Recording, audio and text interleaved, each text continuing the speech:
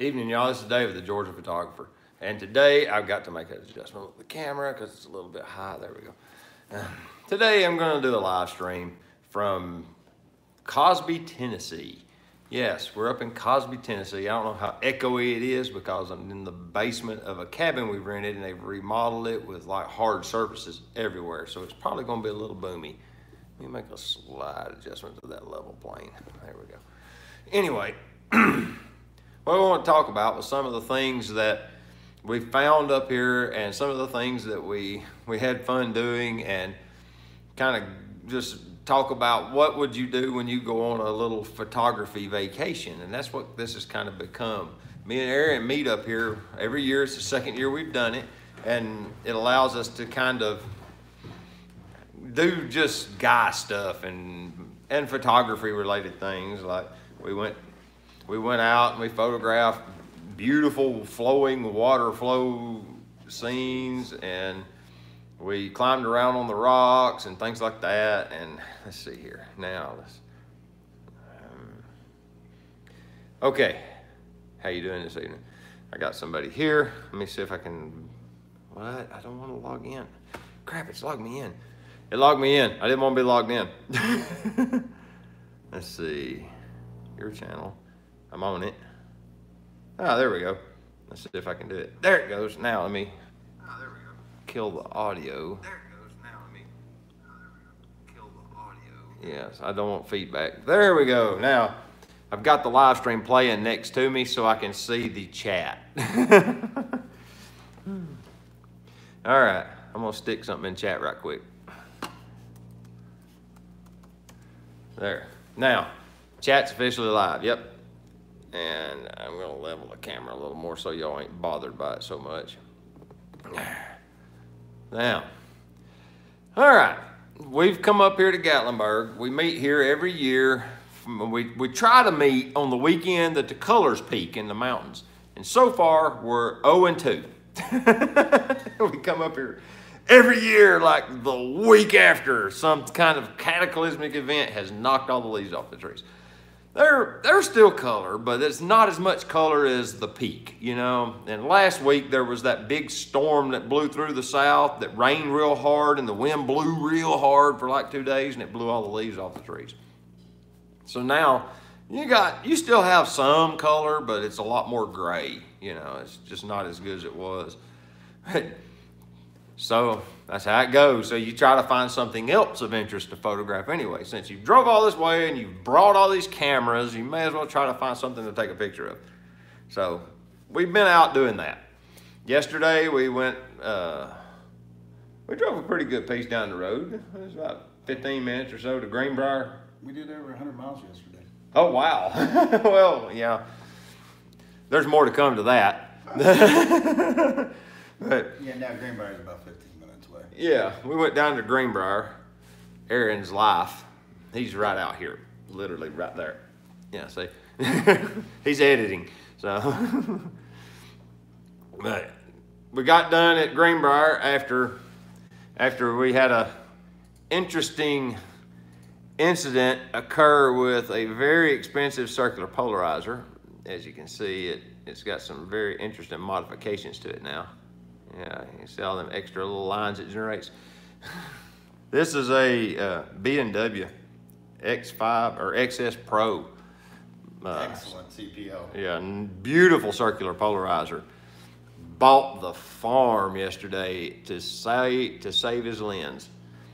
It took a lick so hard that he was running a adapter ring, step ring to take it down to 77 millimeters so it would fit my 5-stop Firecrest ND filter. Hit the ND filter behind it so hard that it dismantled it. Piece of the filter ring is still stuck to the adapter, so until I can get home and get that step ring off of the front piece of my 5-stop ND filter, I can't put it back together. But it didn't break the glass on it. It just popped it apart. So I'm fortunate that I didn't lose my 5-stop as well as his circular polarizer. I can fix this once I get back home. So we've got this set aside. We've been using variable NDs. We've got one 5-stop left and some 10 stops. Yeah. 10 stops about too much.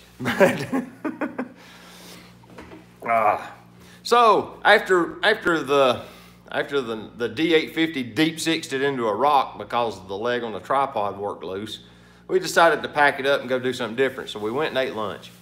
While we was at lunch, we conspired to go find a new circular polarizer. There's no camera shops in Pigeon Forge or Gatlinburg, so we expanded the search. We didn't want to drive all the way to Knoxville because we just didn't want to deal with Knoxville. So Aaron did a little bit of digging and found a camera shop in Morristown, Tennessee, the home of the National Weather Service for this part of the country. Always away, LOL. All right, Long Rider. I don't have Bass Angler in here tonight to keep you reined in, so you're gonna have to help me.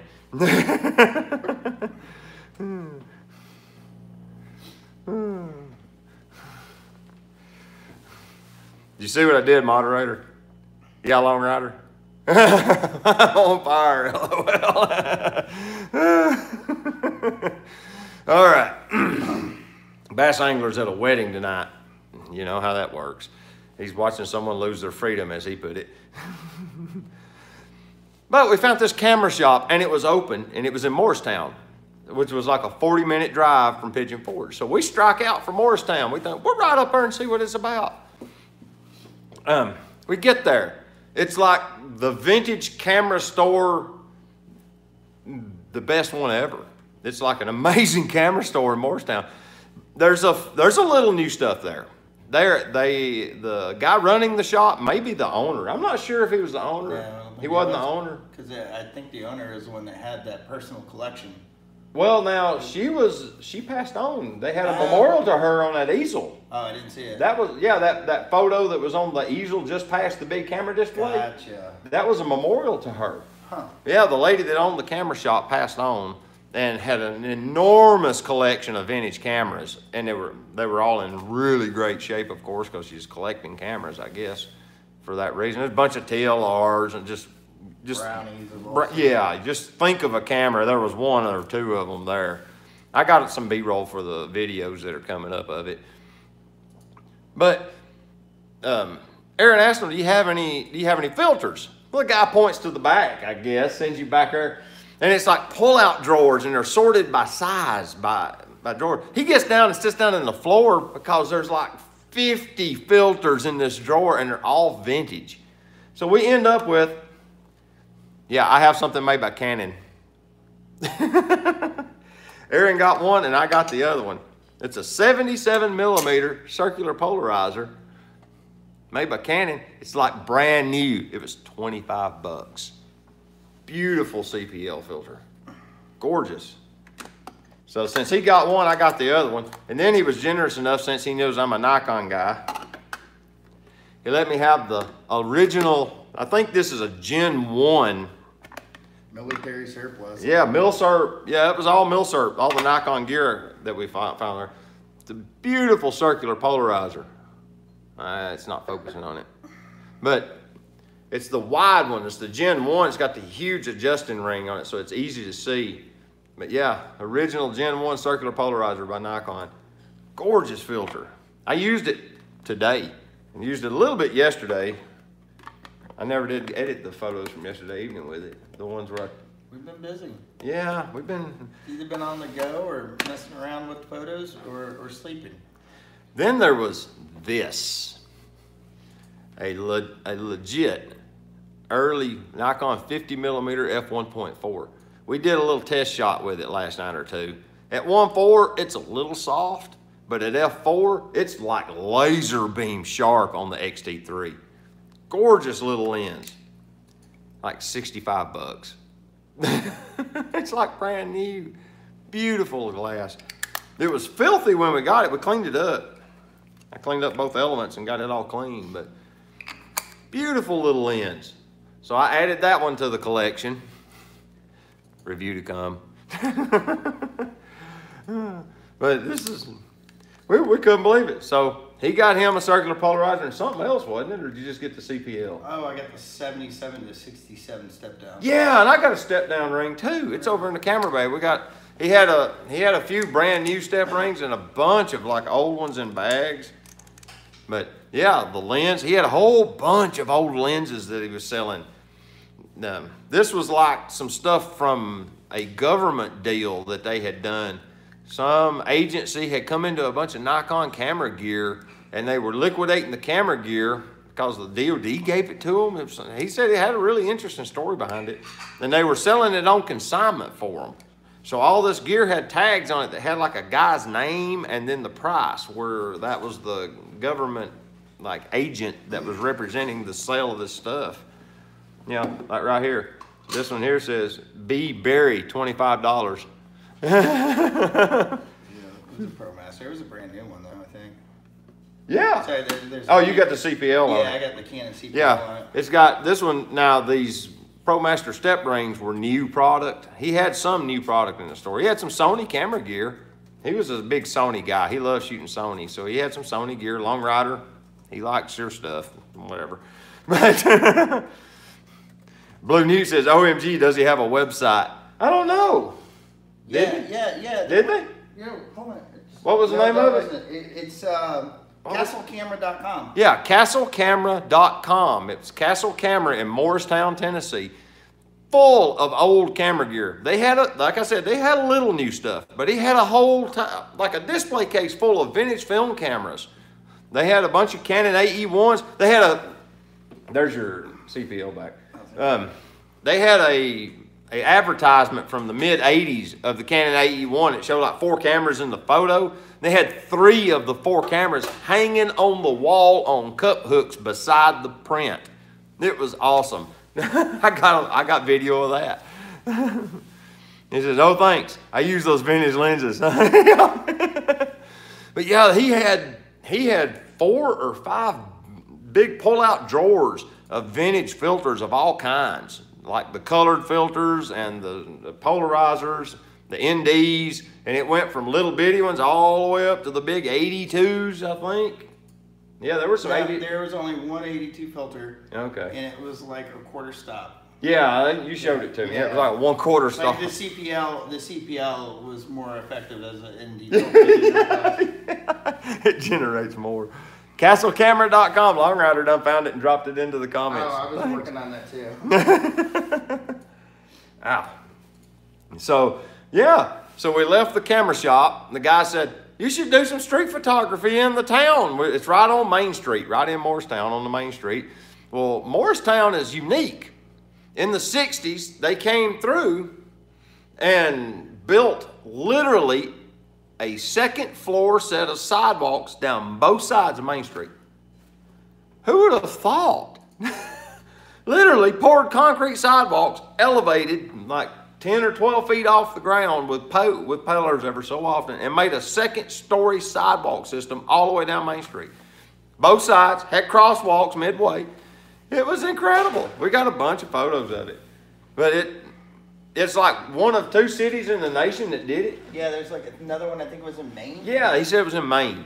But yeah, they said they was trying to stimulate businesses to move into the downtown sector by giving access to the 2nd floor of the Main Street buildings from the street. Instead of having to go in and go up through a staircase inside the building, it allowed access from the road. So it was Just basically doubled the frontage. Yeah, doubled the frontage by just adding a sidewalk. It was really neat. So we done a bunch of street photography. We met a boy named Travis. I did a street portrait of him. He was really friendly, told us about some really cool things. We went and looked at it. They had a bunch of those like antique stores and things there. They're real big into that sort of thing in Morristown.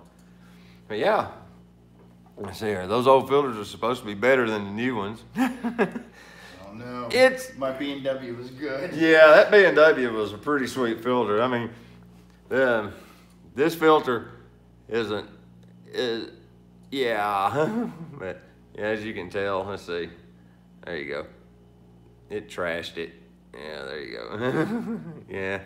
It took the beating and saved, which lens you have it on? I had the Tamron 45mm. Yeah. ESP on it. Aaron really believes in Tamron lenses, and after seeing his photos, I kind of see why. good bang for the buck. Yeah, for the price, I can see why people buy them now. I've never actually laid hands on them until I messed with his, and dude, those lenses are phenomenal. They're all G2s. Oh, are they? They're all the newest ones? They're all the newest line, yeah. Yeah, dude, they're fantastic lenses. They're massive, but their vibration reduction, it works. It really works. Like, he was riding down the road today, shooting photos of a barn on the side of the road out the window. They're tack sharp. It blew my mind. I wasn't even shooting fast. Hold on, let's look. No, you are. Let's look at one of them. You got the exit data right there. Yeah. So this is one of the ones going by, and watch it. Yeah, that one was not tack sharp. There's one. Maybe, I don't know. It's pretty darn sharp. You got motion blur behind it, and the barn is sharp. It's crazy, guys. Okay, that one is it.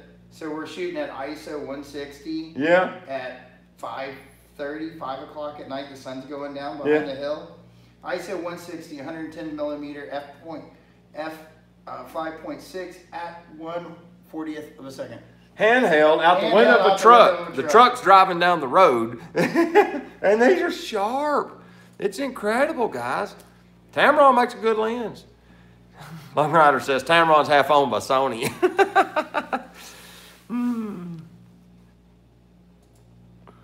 Yeah, Blue Newt says that the Tamron lenses do really good too. Yeah, that 7200 is amazing. It's phenomenal. It's really, I can see why now that it's given that new Nikkor lens a run for its money. Yeah. Because it's half the price, and you're getting basically maybe 98% of the Nikon lens for half the money. You can have two of them for the same price. You can buy the 20-40-70. Yeah. Well, so what? The 20-40-70 and the 70-200, those are about $1,300 to $1,500. The best thing to do is kind of like chase the deals, and when you got like a deal on B&H, grab it. So, but I mean, if you paid full price $1,500, you're looking at $3,000 for 24-70 and a 70-200 2.8 with imageable. Yeah, dude, it blew my mind how good them lenses rendered. I mean, way sharp, really sharp. And that was 15-30 is amazing too. Yeah. There's some good stories about that 15 mil. We did some really interesting photos with it. We got to where we didn't want to go back into national forest, so we was like, what else can we photograph? So I thought, hey, I want to take pictures of post offices. I thought, I'm going to make this coffee table book of post offices, rural, Americana, rural America, little post offices. Well, we go down to Morristown to the post office, and I back up across the street. I think I had the 55 mil on, or maybe the 28. I don't remember. I had to go all the way across the street to get it all in frame. It's like a 40s or 50s concrete or maybe a marble cut style. It says United States Post Office across the top in marble. It's real beautiful. It's right there on the street. And I was taking my picture, and Aaron's telling me, hey, there's a guy inside waving. And I get done with my photo, and the guy steps out, and he's like, hey, you can't take pictures of a post office anymore. It's like, why not? It's just a post office. He said it's a federal structure, federal installation or something, and they don't want us to take that pictures of them. I was like, well, crap. He was all tore up about it. Very bothered by the whole situation. Yeah, they were. Weapons of mass photography. Weapons of mass photography is what he started calling it after that. Blue News says, I'm interested in that 15 to 30. I'll have a few photos. I got one. I just posted one up. On what? On Facebook or on Flickr or what? Well, it went straight to Flickr and then it went to... Can you put a link on the live stream? Yeah, I'm going to do it right now. Yeah. He was getting like the whole church. We switched to churches. So, because like, who's going to tell us we can't take a picture of a church? Come on, So, these country churches are plentiful up here. So we started photographing them rural churches instead. Well, he had the whole church in the frame, plus the sunset off to the side. Actually, let me post that. I'll post that one to Flickr right now. All right. So let me do a quick edit on it. All right. And he was like 20 feet away from the church, and I was like all the way across the yard, up on the street, across the road, next to the barbed wire fence with my 28 millimeter just to get the church in frame. It was hilarious. C2C Disciple says that even the generation before the G2 was good lenses. He said he's got the 15 to 30. You like the 15 to 30? Long Rider says this guy at B&H Photo thinks Tamron makes the Sony zoom lenses.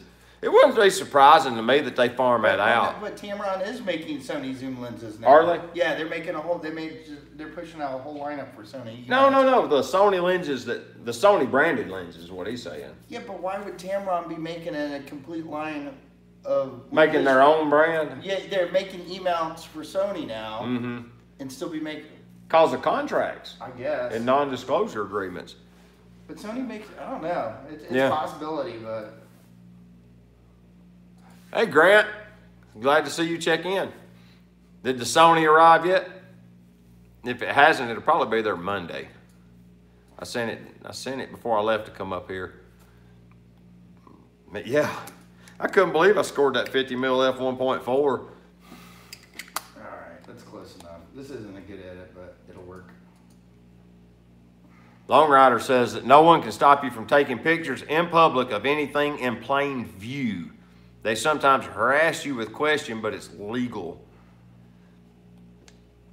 I thought that it was legal as long as you was like on a public street or a public sidewalk, that if it was viewable from the sidewalk, that you could do it. But you know, like it's kind of like taboo to photograph like military installations. Like if you're up there taking photos of the Pentagon, they're probably going to have questions, you know. So maybe certain installations is not the best idea, but you know, you go into DC, everybody photographs the White House and the Capitol building and probably the post office. I mean, I would like to have a photo of that post office now that I'm trying to do a coffee table book on it. I only need, you know, 160 post offices to have an 80-page coffee table book. I ain't gonna give up. I'm going to keep doing it until someone puts me in jail for it. Because, like you said, I'm standing on a public street taking a photograph. It's a freaking post office, for crying out loud. You know, who cares? All right, the first two photos are with the Tamron. Okay, so I did the picture of the church in the sunset. Yeah. I think that was at 15 mil, somewhere like 15, 16 mil on the full frame. And then the black and white or the fence post I did. Oh, okay. And I think that was 30 mil, but it works. Did you post them to the comment? Yeah. The links, it ain't showed up on mine yet. It's because you're lagging behind. I sure am. They have a right to question you. You don't have to answer, though. Grant says... Long Rider's moderating me. Oh, you know what it is? I don't think I can post a link in Google. That's probably what it is. Here.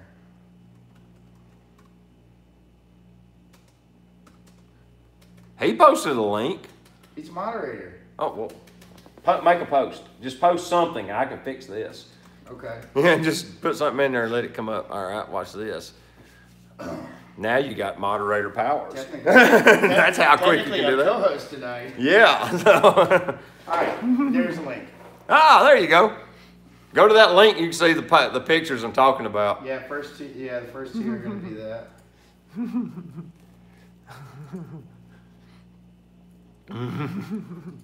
But yeah, dude, that 15 millimeter is incredible. I was playing with it the other day, and you have to walk like up to like this close to stuff to get it to fill the frame. You have to be right up on it.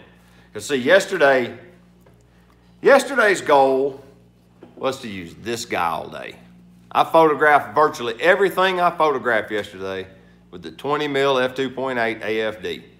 This is a beautiful little lens. It takes very good photos. I posted a photo to my Instagram of some Zen rocks on the river where it was right before the photo the camera he used to take the picture of me it had this circular polarizer on it right before that image was taken of me. Because you came back across the rocks and that's when it took the dip. Yep. Yeah. And, but yeah, this lens captured those Zen rocks on my Instagram post. I think I also posted it in the Georgia Photographer Gathering too. But we pretty much ran primes all day yesterday. yeah, I ran this one. I don't think I changed lenses all day until we got down there to that bridge. I think the landscape, I put the 7200 on for it and took this off. Oh yeah, that's because we were shooting into those mountains. Yeah, well, most of the day we were trying to do. Aaron, the sunflower shots are gorgeous. Oh, thank you. Yeah, that's a. Oh, he's looking at your Flickr now. Yeah, that's a place. Oh God, what's the name of that farm? It's in Illinois, just on the other side of the Wabash River from Terre Haute, Indiana. And they've got a sunflower maze out there. Oh. And they do like 3 of them a year because they do the fields in stages. Yeah. So they'll cut a maze in one field when it comes to peak. And then like a month or 2 later, the next portion of the field will come into peak and they cut another one out. Ah. It's pretty awesome. Interesting. Yeah, I loved it. I went out there one evening and shot, but there was a wedding photographer doing like bridal shoots or well, something? it wasn't bridal shoots. It was more like, I don't know, an engagement photo thing. Mm-hmm. And there was only one little section, and I was running out of daylight, but I was not trying to step on her toes because she paid money to be out there. Right. You don't want to, yeah. Word to the wise, if you got a pro photographer doing a pro shoot at a public venue like that, typically they paid the venue to have unlimited access. So they can go anywhere in the venue they want to do their engagement shoots or their senior portraits or whatever. And try to be courteous. I mean, yeah, you paid to be there too, so technically he could photobomb them, but as a common courtesy, stay out of their frame. It's just good etiquette. Yeah, it's just good. It's just being nice, you know. The rivers and bridge shots are wall hangers. Man, y'all gonna make his head swell up so much he ain't gonna be able to go up the staircase in a little while. Y'all gonna have to lay off a little bit. I appreciate the compliments, guys. I really do. Look at Blue Newt. Darn, the field with the wide open sky. Yeah, it's an evolving thing. Yeah, we had a good time today. Oh yeah, public service announcement. When you pack your chargers to charge your Nikon D810 batteries, all right, for your trip of your fall color photo trip, be sure to pick the one that charges Nikon batteries and not the one that charges the Sony video camera batteries, because this one won't charge a D810 battery. Unfortunately, the D850 chargers that Aaron brought will charge my batteries. So, they're made by Nikon. but it's not a Z6 battery. They're different. Yeah, okay. You know that. So the Z6, is it? Isn't the Z6 a new battery, guys? I think it is. No, it's the Z50 that's got the new battery. Oh, I thought the Z6 had a new one too. Does it use the D850 battery? That would be sweet if it did. They all use the DV15. Is that it? Is that the battery? But yeah, I brought the wrong battery charger for the D810. I have no way of charging the batteries in it myself. You brought a Sony battery, didn't you? Charger. Yeah, I bought the one to charge my Sony video batteries. So yeah, I thought the Z6 was no. 15. Blue Newt said he just got the Z6. It uses the same battery. Yeah, EL15. Yeah, okay, EL15. so it's a 50. Yeah, so the Z50 uses a unique battery. Yeah, the Z50 is the next iteration of what the Nikon 1 batteries are. Yeah, the little tiny lipos or whatever. Yeah, they're tiny. They're like 1,000 mAh maybe. Yeah, I couldn't believe this. I got my charger. Because I ran live view a lot yesterday, and when you run live view on a D810, it drinks the batteries pretty regular. And I've got 2 in the camera. I have a Vivitar brand battery grip on my D810. Let me grab it. It's right here. And this battery grip works really well. Here, I'm back in frame. There we go. But it works really well. See, that's what I've been running for the last couple of days. But it was running the 28 mil. But like I said, we was doing some skyline, kind of trying to get some colors in the sky, and it was sunsetting. It was a beautiful vista of a mountain range across a lake. I can actually post one of those to Instagram. Yeah, he's gonna. Or I meant to Flickr. But the Vivitar grip, I don't know if the Nikon grip, but the Vivitar tray only holds 1 battery. So I'm not sure if the actual Nikon grip does too or not, but I have the AA tray as well. I always carry it as a backup. So I would have had batteries had it gotten down to it. But I did have 2 charged batteries in my bag, so that's these. I wasn't completely out of the game yet. It would have just been really expensive buying AA's. A bunch of Duracells later. Yeah. This old workhorse is still trucking along. The rubbers fell off the battery door. It's starting to come off of the grip area too, I think. Back here, yeah. The rubber buckles off of them. I don't know if y'all can see that or not, but see how it's coming off? It's like the glue gives up over time. Rubber baby bunker?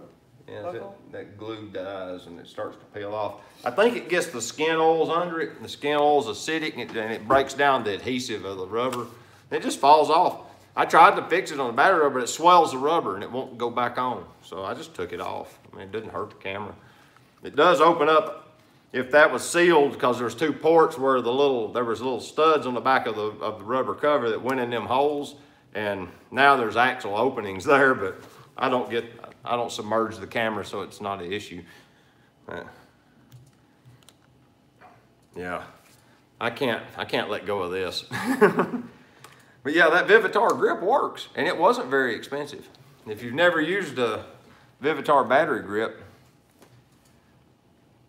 the DF uses a different charger, yeah. Grant says, what do you think about the A7 II?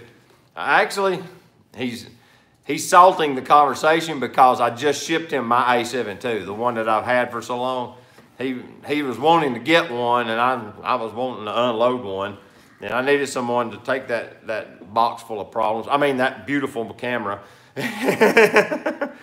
But it's given me trouble with the IBIS in the past, and I fully disclosed that to Grant. He knows all about it. And I even sent it pro bono. I was like, once you get it and the camera actually works, then send me some money. You know, if it gets down there and he can't get it to work, then I don't want him to feel compelled to pay me for it. It's like, just tape the box back shut and mail it back, and I'll do something with it, you know. But anyway, he wants to talk about the A7 II. I really like my A7 II. I really enjoyed shooting with it. I hated the menus. I'll just be honest with you. The menus drove me nuts. I really don't like Sony menus, just to be honest with you. It's just the Nikon menu architecture. Yeah, if I can get it to come on. That menu architecture, it's overexposing it because it's, you can't tell. It hasn't changed in like 30 years, I guess. Ever since they've had digital cameras, it's been the same menu architecture, and it's just one long sequence or list, and you got sections or section headings of that list. So you can just scroll through it, and it's kind of logical. Once you learn it, it makes sense. The Sony has tabs that have sub-menus, which have sub-tabs, and you got to know which sub-tab in each sub-menu that you need to get into to do certain things, and they sometimes don't seem like they're logically placed. Some of the stuff I needed access to was way deep in a side menu, and it seemed, in my mind, it should have been like a main first menu kind of item. You just have to learn it. I get that, but I messed with that camera for several months and never got used to the menu system. I just couldn't. But the cameras take beautiful photos. The video button on the original A7 II is very small. It's hard to press. It's in the corner. I didn't like that button, so I was filming with it for a while. I used it to make videos for a good while, and that video button was really hard to work with. I didn't like that. It don't have a fully articulating screen. It articulates more than this one. This one don't articulate at all. But as far as like adapting lenses, it being mirrorless, that's where I got started doing adapted lenses, and I really liked adapting lenses to the A7 II. It's a lot of fun to use. And it being full frame, you know, you stick this lens on it, it's a 70-200. And I shot this lens on that A7 II, this one. I have the adapter rings that has the aperture control, so you can actually control the aperture in the lens. They're not very expensive. So I use them. It worked really well. But it was just, it basically wasn't as fun for me to use as my X-T3 is, so I just never used it. Sierra would get it out and do portraits of herself, or she would do some little photo project with a cat or something with it.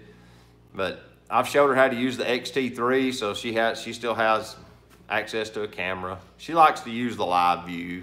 You know, she's learned how to do photography on a smartphone, so she's used to looking at a picture of Oh, well.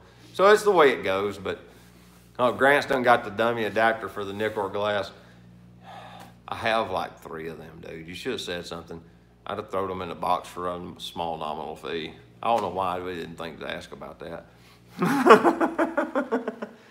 I think I have 3 or 4 Sony to various, I think they're Minolta bayonet mounts. MD mounts, is that a thing?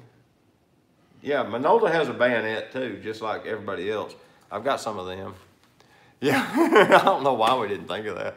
But yeah, they're stacked up in the cabinet along with all the other adapters I bought. That's kind of funny. But yeah. And finally got this thing installed on the camera. The who's this? Peak Design, the hand grip deal. Oh, the clutch. Yeah, got this based on Aaron, and I really like that. You don't drop your camera. You know, it's really handy. It's good for big stuff. Yeah, it works really good. Plus, it has an Arca Swiss plate built into the mount for the bottom section, so that allows you to just stick it straight on the tripod. I try not to tripod mount this body with this lens, because this lens has got a lot of lever weight, so I'll stick an Arca Swiss plate on this. You know, it's the tripod foot mount. Nuclear. You did it. It's an Eastern Tennessee Sunset. I figured out how that dude did it. He's got a preset from Lightroom that he's going to sell. They're only like, it's only like a $20 preset. It's called Nuclear. Now there was this guy I was running through like this Eastern, while we were researching for places to go. There was that Eastern Tennessee, what was it, nature photographer or something? Oh yeah. There's a Facebook group, and this guy kept posting these like nuclear sunsets. Yeah, they're like super saturated. Oh my, yeah. So yeah, I figured out he did it. He just dehated it 100%. Nuclear. Nuclear sunset. Nuclear sunset.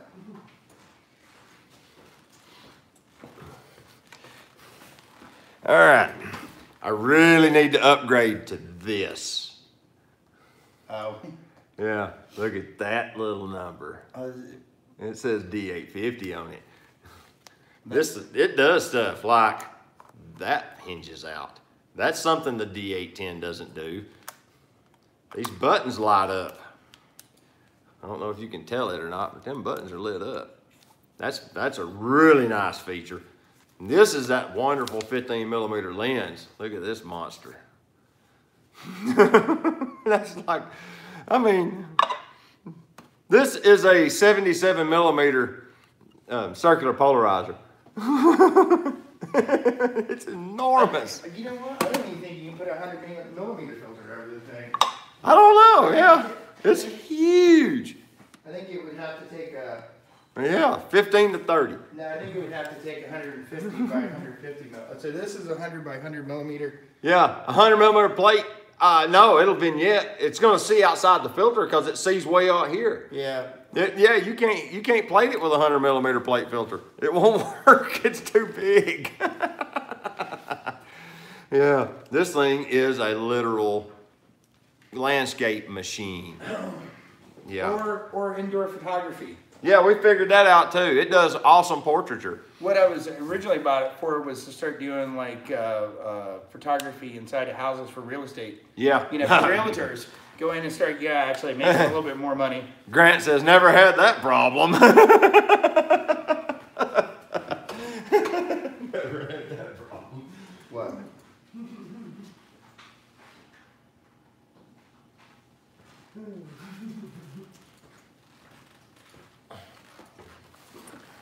Oh, yeah. He also brought his D500 just in case he wanted to shoot crop sensor, since he knew I was bringing the XT3, I guess. I've run the XT3 with the 28mm f2.8 Nikkor lens, and I've run it with that 55mm. And we hiked up to a waterfall today.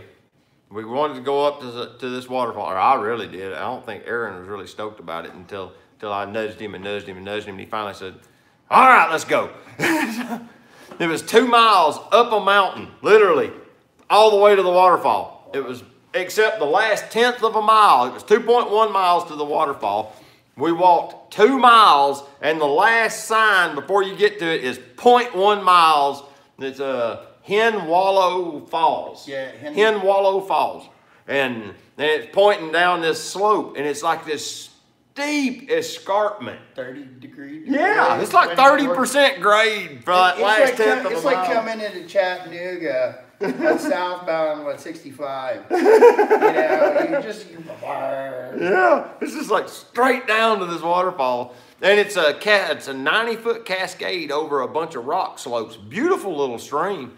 Didn't have as much water as I was kind of thinking it was going to have because we had a lot of rain Wednesday night into Thursday, and all day Thursday it rained up here, all day. So there was a lot of water, so we was expecting it to be flowing a little stronger than it was, but I still got some nice long exposures of it. But yeah, we get up there to it. And there was 2 Japanese couples showed up a few minutes later, and I took a couple of exposures of it with just landscape style, and then that couple wanted to do pictures in it, and I thought, man, this would look so much cooler if I could do a long exposure with a person in it. Hey Max, how you doing? Glad to see you dropping in. And so I asked the lady if she would sit down on this log right in front of the bottom portion of the waterfall, and she could sit perfectly still for a few seconds while I did a long exposure, because I wanted the water to have that nice, smooth, silky look to it of the long exposure, but a person in the frame. Now, they didn't have any way of hitting her with flash or anything, so I couldn't do it that way, so I had to just have her sit still. She sat very well for me. She sat through 2 6-second exposures to let me get the picture I wanted. Then, and I noticed I got to crop it a little bit because her husband was standing just barely in frame on the side. You can see just like part of his shoulder and his arm when I done the edit. But then I got her and him on a 2.5-second exposure while their friend was taking their picture with a smartphone, because while he was doing his pinch zoom and stuff, I just sped up or reduced the ND just a touch more and fired me off a 2.5-second exposure while they waited on that one, and got a really good one of that. They're not looking at me, they're looking at him, but it's still a pretty cool photo because it's got these 2 hikers at the base of the fall. They're looking at that guy doing the smartphone photos. Oh. Yeah, their friend was taking smartphone photos of them. But yeah, so then when you leave Hen Wallow Falls, you go uphill 30% grade for 1/10 of a mile, which means you're winded really bad. Then it's 2 miles down about a 3, 4, 5% slope all the way back to the paved road. So it's nice on the exit because the payoff is it's this nice gentle downhill, so you're not like really working super hard. It's just a nice easy walk back to the pavement. And if you catch it, I'm assuming if you went up there, if it had more rain, the falls would be a little more energetic. If it had a helicopter, it would drop you there. If you could have a couple of enduro motorcycles. No, I wouldn't want to do an enduro. That'd be like a hill climb. Yeah. You wind up going backwards. Well, we kicked around the idea of donkeys, pack animals. As we was hiking in, I got video footage of the, Grant says, so where are you off to next? So we left there, okay. Maxim says, sounds like a fun trip. Oh, we done been to Morristown, Tennessee to the camera store. We done bought circular polarizers, collectible ones. This is like a 1st gen Nikkor one. Look at this thing. It's like brand new. Beautiful Nikon circular polarizer. It's perfectly new. It's nearly new. It was filthy. We had to clean it good, but beautiful Nikon. And then I got a Canon one that is just like his, and it's a slim line. It's a PL-C2. These work really well. They actually work better than the Nikon one. The Nikon one doesn't generate as much differential as the Canon one does. But they say the Gen 2 Nikon, which is also a low profile, is a much better circular polarizer. But I just wanted it because it was cool. That's a piece of Nikon equipment I never had. Oh, yeah. I posted that up. That's with the 70-200. Yeah. Yeah. It's beautiful. Yeah, He's putting up He's putting up these photos of the places we went to yesterday. We just stopped on this boat ramp. There was a lake and the water was down. What did we decide? 25 feet, 20 feet? At least 25 feet down, whatever that lake was, just south of Morristown, on the way back to Cosby. I'll tell you what it is. Yeah, we'll look up the name It's of a the big lake. lake. I've been all over that lake shooting for. Is that lake? Yeah, it's Douglas Lake. Douglas Okay, Lake. so- Wow, it's enormous. Yeah, it's huge. I mean, it winds and winds and winds and winds and winds. Man, but it was way down. Where did we come? I think we came in. We were on the 32 point. Yeah, I somewhere think that's there. where we were. And there's a boat ramp. We pull down on the boat ramp, and he takes a look at these mountains across the lake, and he's like, "I want to set up a tripod and get a landscape shot of that." So, you got the link to it? Yeah, it's on the. Oh, he put it on his Flickr page that he put the link to Here. earlier. Here, I'll do this again. What? What?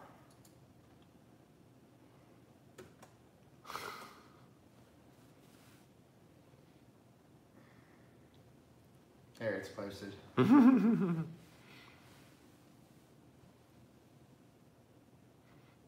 I was wondering what was going on. Okay, never had that problem. All right. Oh, he posted a new link so you can see that photo. Yeah, it was incredible. But yeah, I was kind of happy to score my little 50mm f1.4. He had the older, what's the one before this? The one that's got the machined focus knob. It doesn't have the rubber grip on it. I can't remember that model series. It's like Q lenses, Nikkor Q. E-series? Yeah. It's not an E-series. No. It predates the E-series. Yeah. It was a beautiful lens. It had a lot of usage wear, but he wanted a lot of money for it. And I just couldn't see giving that for it. It had some play in the aperture ring. I was kind of starting to worry about how well it was going to work. This one's so old it won't fit my D810. It needs the modified. It has never been updated with the AIS aperture ring, so it won't go on the D810. We tried to put it on, it wouldn't fit. But it will fit the XT3. And with the test shots we done handheld at F4, it was laser sharp. Awesome pick, Aaron. Do you bring up the shadows at all? Just curious. Yeah, I was just telling him it was just a quick edit. Oh. It was just there for like, hey, this is what we were taking a picture of. Yeah. This is not something to be printed. He said, I got the 55mm f1.2. Has that knobby ring. Love it. Wow. Yeah, that'd be sweet. Maxim says, get the Nikon DF and that non-AI lens will work like a champ. Will it really? That DF is the one that's the... That's the one that looks like the old... looks like an XT3. Nah, well, It looks like a film camera. It looks like one of the, was it the... It's a retro style. FM models? Yeah. FM? Yeah, it's like a retro, yeah. Are those full frame? Mm-hmm. They are? I think so. Hold on, let me find out. I don't... Use those with the DF. That's what Blue Newt just said too. I'm going to use it with the XT3. That's my intention. Yeah, it's a 16.2 megapixel full frame. Yeah. Richard Biden, you guys are cool. What's he saying? Do more pictures and less technical. Yeah, with the live stream, it's a lot harder for me to do that. Next time you do one. Yeah. When you're not like camping. Maxim's tried to talk me into doing what you're doing. Yeah, too. well, I'll get him set up with OBS so he can like, drag a picture in there and take, do a little talking head thing. Yeah. So. Baby steps, man, baby steps. Yeah, I got to get there. You're talking to a machinist, all right? If we need to cut something out of metal, I'm your guy. But when it comes to the technology, I knew it 30 years ago, but now it's not as easy for me anymore for some reason. For me to be able to do the live stream at all is like a huge step up,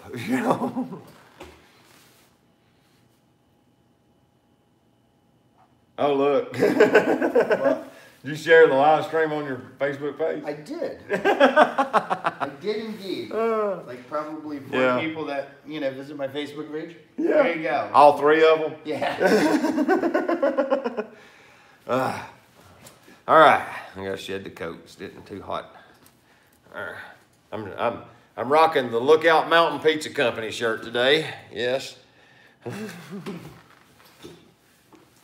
Oh, look, Grant's got a good question. So here's a question to stir the pot. Crop versus full frame. Oh, he went there. I have both. I can't join this argument. Well, no, here I can put it. Okay, so cameras are like tools. Mm-hmm. So you don't want to use a 3/4 wrench when you need a 12mm wrench. Oh. So that's why I carry a D850 and a D500. Like if I want to do sports, like sports or wildlife, I bust out the D500 and I pop a big lens on it. Yeah.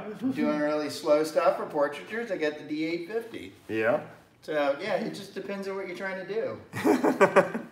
I will say if you're trying to save weight, crop sensor. Yeah. Yeah. Yeah.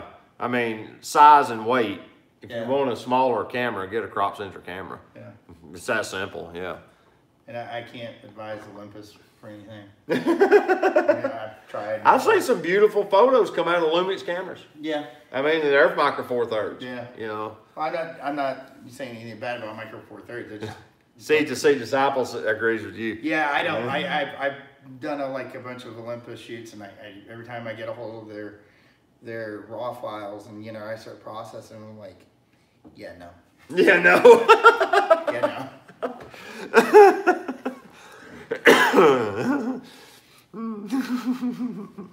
That's a good one. Oh, Lord. But yeah, I mean, I use my X-T3 for like general photography and like snapshot sort of stuff, maybe street sort of things mainly. And like all of the landscape stuff I shot, I've got my D810 out and used it. I did use the D810 all day yesterday. Yeah. I think I got the X-T3 out once and used it for one little thing and then put it up. Weren't you shooting the X-T3 down in Morristown? I took the D810 with the 20 mil. I thought you were using the X-T3. I used the D810 on all of that. And yeah, I ran the 20 millimeter. Remember, because I took his portrait and I told we met a boy named Travis in Morristown. And real friendly guy, real chatty. And I asked him, I said, can I make your portrait? And he's like, sure. He was all about it. So I got him to stand next to a sign, like a tuxedo rental place. And I just had him stand by that sign. And I told him, I said, now this is a 20 millimeter. I said, so what that means is I'm going to get what seems to be uncomfortably close to fill the frame. I'll show you what I mean when I'm done. And so I made his portrait and he's like, you got that close? He said, and I showed him the picture and he said, wow, it looked like you were so much closer. But I was just trying to teach myself to use the 20 millimeter. It was this one, this little 20 mil f2.8. It's a gorgeous little lens. If you ever get a chance to just shoot wide angle, there's wider lenses, yeah, but this thing it's an incredible little lens. It does a beautiful job. And it's reasonable filter thread size. It's 62 millimeter filter thread, so you can actually put reasonably sized filters. I run a step-up ring and go up to 77 or 60, 67 mil and get a little bit bigger to kind of reduce vignetting issues. So you're looking through a bigger filter. But yeah, I really like this little lens. It works really well. It is a AFD, so it does have screw drive focus. So, if you don't have a camera with a screw drive focus motor in it, you're gonna have to manually focus it, but it works. It works really well. I like this lens. I don't use it that much though. I find myself using other lenses more. So that's why I was kind of part of the game this time, was to use this like for a whole day. And I did. It'll teach you to think outside the box of your usual lenses that you pick, because people get stuck on certain focal lengths. Like for me, I like the 55 to 58 mil on a crop sensor camera, and 35 to 70, I like that 35 to 70 Nikkor zoom on the full frame. So, I like apparently about 85 millimeter focal length is what I come to determine is my sweet spot that I enjoy using. So for me to use a 20 millimeter, that's way outside my comfort zone.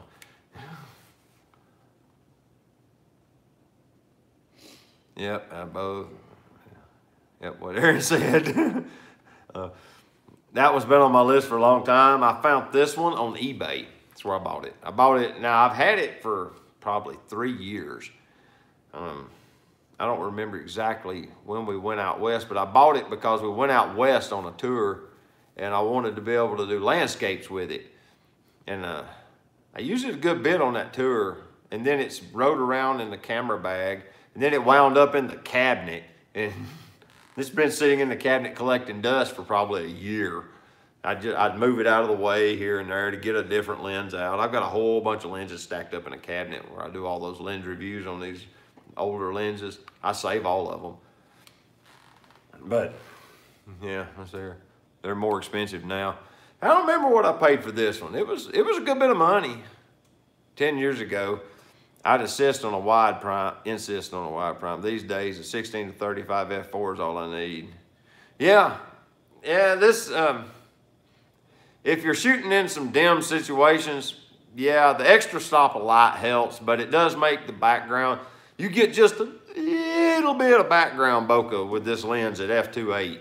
It does give you a little, but not much. You know, the depth of field is still pretty deep, even at f2.8. But it does give you that stop of light if you worry on those things like that. You know, some people say somebody was sharing it. There's a new school of thought, or not really a new one, but it's coming back around, about how the camera sensor captures the data no matter what the image is presented to you on the back of the camera looks like. The same data is saved by the sensor, and you can change it all in Lightroom, yada, yada, yada. Maxim doesn't give a flying squirt about bokeh.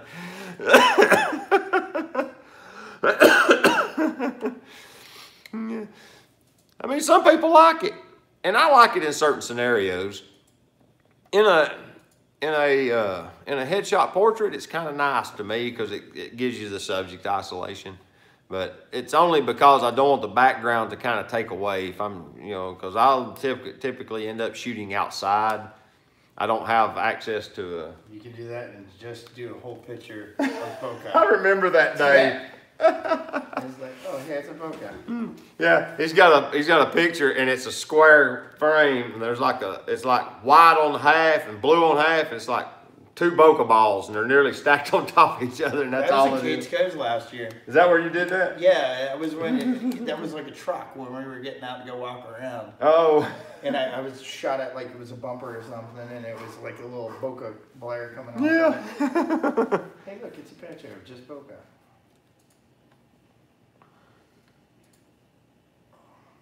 Maxim says only photographers care. People who look at the pictures could care less. And I know you're exactly right. Sad reality is you're right.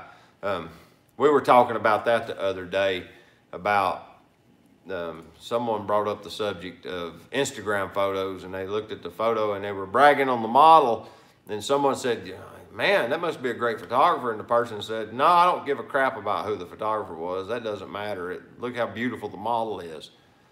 It's like, yeah, but the photographer is the reason the photo of the model exists. It's like it's a what's that word?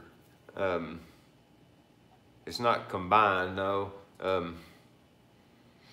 When you have 2 organisms that the sum is greater than the product is greater than the sum of its parts. It's one of those deals. Symbiotic. It's kind of symbiotic, Without the model, you don't get the picture. And without the photographer, the model is just standing there. So, it's a double two-way street, But no one notices the photographer's work. It's kind of strange. Maxim's right. They don't care. We care because we want it to look pretty, but they don't care. And it surprises me how many people will take snapshots and they'll just be atrocious. And they'll look at that snapshot on their phone and they'll think it looks so good. my wife does it. I hate to say it about her, but she'll do it. She'll do selfies for this or that, and she'll be backlit, so it's a black silhouette in front of an illuminated window because the phone's trying to figure out the exposure. She's happy. I'm like, I don't see how. It just bugs me to death. You know? Let's see. Oh, look, Grant's done poking at Max basically here. He says it might be fun to do a Boca challenge.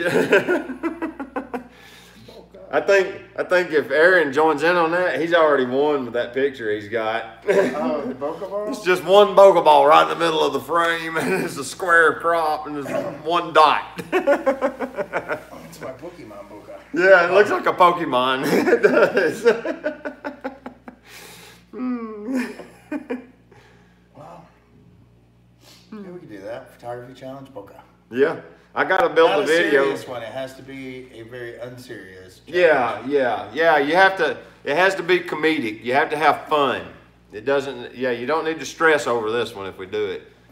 And I've got the submissions for the negative space challenge. They're in my inbox. I haven't built the video yet because I was getting work out of the way last week and getting ready for this trip, so I didn't have time to actually make the video. That's why there was no upload Wednesday. I just didn't have time, and that's why there was no upload today, and I'm doing a live stream because I can live stream in real time, but I didn't have time to do a video edit because I was out doing photos all day for 2 days. So, now I can only be in so many places at once. But next week, I have probably 350 video clips that I've done over the past couple of days of stuff that I'm gonna make videos out of this with. And whoever was asking me, you know, more photos, less technical, the videos are coming. I got the footage, and I've got stuff that I've shot a bunch of footage at home that I ain't used yet, and I've got footage here, and I've got a lot of footage. So there's more to come. And I've got a bunch of photos from it that I'm gonna share as well. I got a bug my eye or something. Let's see, collaboration. That's the right word. Thanks, Long Rider. Collaboration is the word.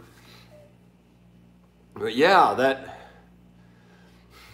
that camera shop, dude, it just blew my mind. It's like Place, the whole town. Yeah. The general store was like Awesome. Did you tell them about the general store? No. It's like a museum. You go up in there. Yeah, it's like going back in time.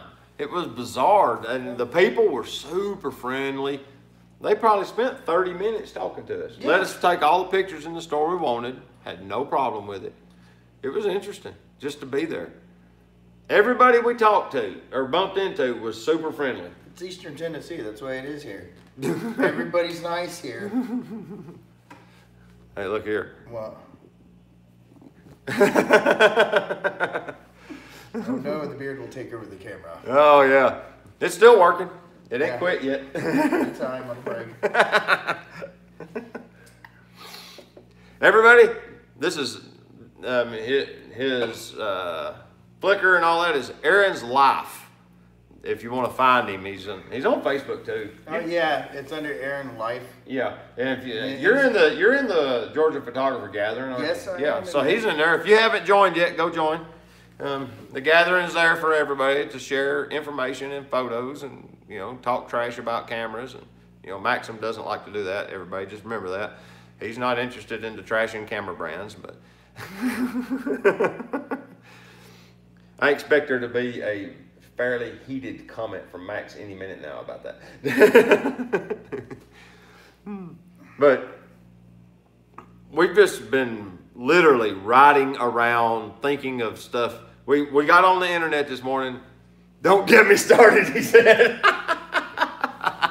I'm poking the bear. Oh, what a waste of time, he said.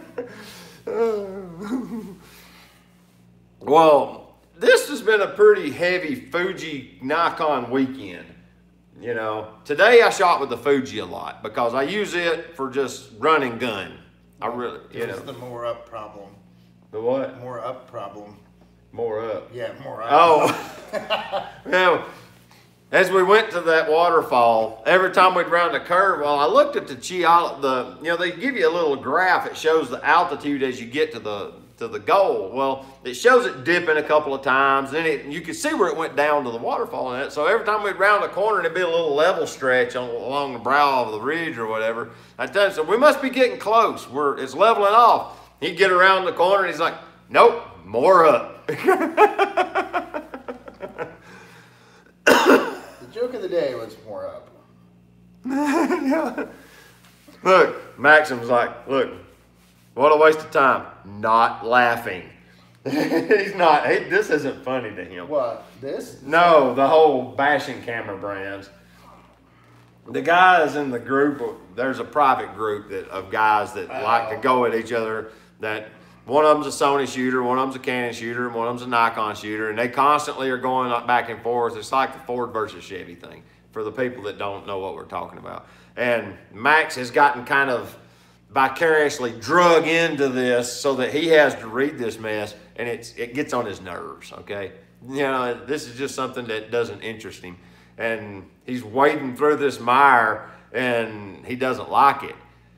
And I can agree with it to some extent, you know. So we're sitting here laughing about it, but this isn't a laughing thing to him. He's tired of hearing about it. That's what you're seeing these comments about. He says, as he says here, a good way to lose friends for no reason. That's what he means. You know, if you bash camera brands, a person might be invested in a camera that they just like the way it feels in their hand. And they don't care. It's a tool. Yeah, it's a tool to achieve a means to an end. And at the end of the day, he's right. The camera isn't the important part. It's the loose nut behind it that matters. You know, it doesn't matter what you use to capture the image as long as you're out there capturing the image.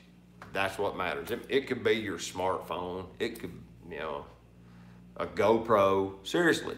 I mean, I've seen people doing photos on their family vacation with their GoPro. At least they're doing it, you know? So, yeah, I tend to agree with that. Well, I mean, think of where technology was, 15 years ago, 10 years ago with cameras. Yeah. I mean, 15 years ago, a D200 was still a pretty cutting-edge camera. And now, you can literally buy them for $50 on eBay. Mm-hmm. And it takes beautiful photos. I have a D200 with the 18 to 200 millimeter DX lens, the zoom lens from Nikon. And my daughter uses it to great effect. When we go out and shoot together, she loves that camera. She loves the fact that the 18 to 200 allows her to have a whole bag of lenses in one. And she doesn't care about f-stops. She wants to get the photo. She loves that camera system. And it takes beautiful photos. They're 10.3 megapixels, a little over 10 megapixels is what the sensor is in the D200. But it works really well. And it's cheap. You can, and if you get one and the batteries are crap, get on Amazon and buy a couple of batteries. They're about $20, and you've got brand new batteries. They're not expensive. They're just not expensive. So Hassan T says, now that the Z50 is out, what do you expect from the Z70? Ooh, there's a Z70? Now you done got me interested. I don't know. That's kind of got me wondering. Because honestly, if they do a Z70, that means the Z50 is officially the mirrorless replacement for the 5000 series. Mm-hmm. And if they do a 70, that would be the replacement for the 7000 series. Yeah. And I would be interested in that as my small carry-around camera. I wouldn't mind going to a camera shop and handling one before I bought it, rather than just buying it from Amazon and sending it back.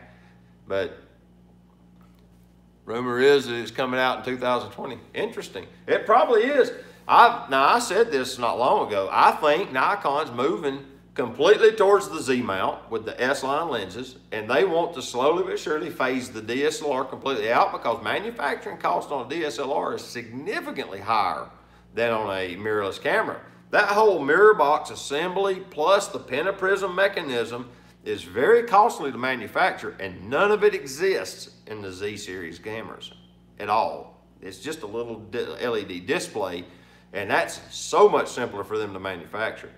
So they could, if they could, they'd quit making DSLRs tomorrow and tell everybody that's buying the D850s to buy the Z7s instead. If they could have it their way, that's the way it would go, because it's 7 doesn't have that same tactile functionality that the 850 does. I mean, Yeah. maybe similar sensors, you know, megapixel wise, but it's not an 850. Yeah. You know, I don't Right. care how many lenses you adapt to it or how many megapixels. It's not an 850 in your hand. So until they get something similar to it. Mm-hmm. Yeah, I mean, kind of the point of the mirrorless also is the smaller chassis. You know, you get that thinner flange distance allows you to make it a little slenderer, so it's not quite as bulky. I'm not talking about the But actual the size grip, of it. but the grip needs to have The buttons. Yeah, You know, even the menus are you're the functionality of what you can do with your fingers and the menu is a lot less, I believe, than what you can with the 850. yeah. I mean, the 850 is covered in buttons on the outside, which is a wonderful thing because the more buttons on the outside of the camera, the less stuff you have to menu dive to get to. That's one of the beauties of the 800 series cameras is they're large bodies, so they have plenty of real estate to put a lot of buttons on them. And when you can do that, you can. Now, you can't remap them all. That's kind of a down. I wish you could remap several of the buttons on my D810 because I would remap them to do different things. I was able to remap a couple of them. Like my video record button is now my ISO button and has been for a couple of years. And I noticed on his D850, they put an ISO button right next to the video record button because that's where I was wanting to mash the ISO button anyway. No, that's pretty sweet.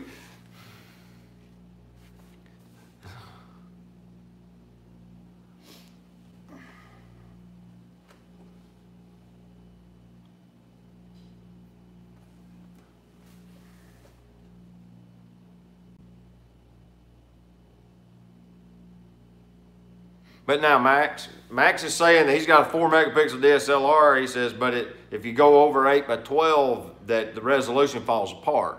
And I agree with that because I've looked at like iPhone photos printed in 8x10, they look good. But when you print them like 11x14, they fall apart and they're 12 megapixel. So I agree with you there, but you also showed me yourself that if you wanted a larger image, you could just stitch them together.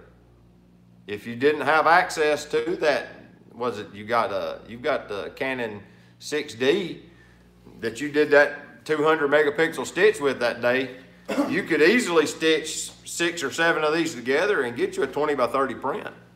If you didn't have access to a higher megapixel camera, you could take that camera and generate an image quality enough that you could get to a 20x30 print with it. It would just take more work. Correct? Correct me if I'm wrong, but I'm thinking that that's what you were showing that day on that live stream. It's the same thing as doing like a gigapixel.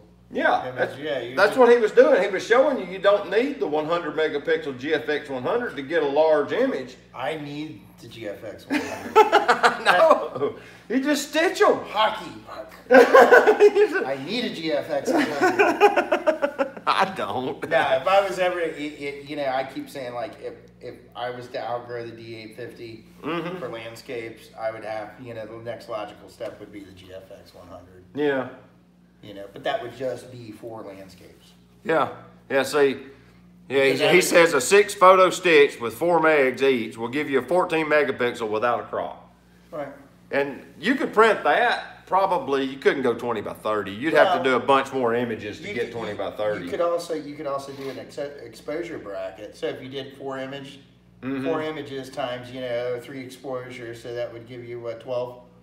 So 12 times 4 on top of that. Yeah, I see what you're doing. 48 megapixel. Yeah. And then you not only could you stitch it together, but you're also increase that dynamic range. Yeah, increasing the bit depth. Yeah. Yeah, I see what you're saying. Yeah. So I guess stitch and stack. Max is in a bad mood as a laundromat closing. He's not. He's actually got a lot of good information tonight.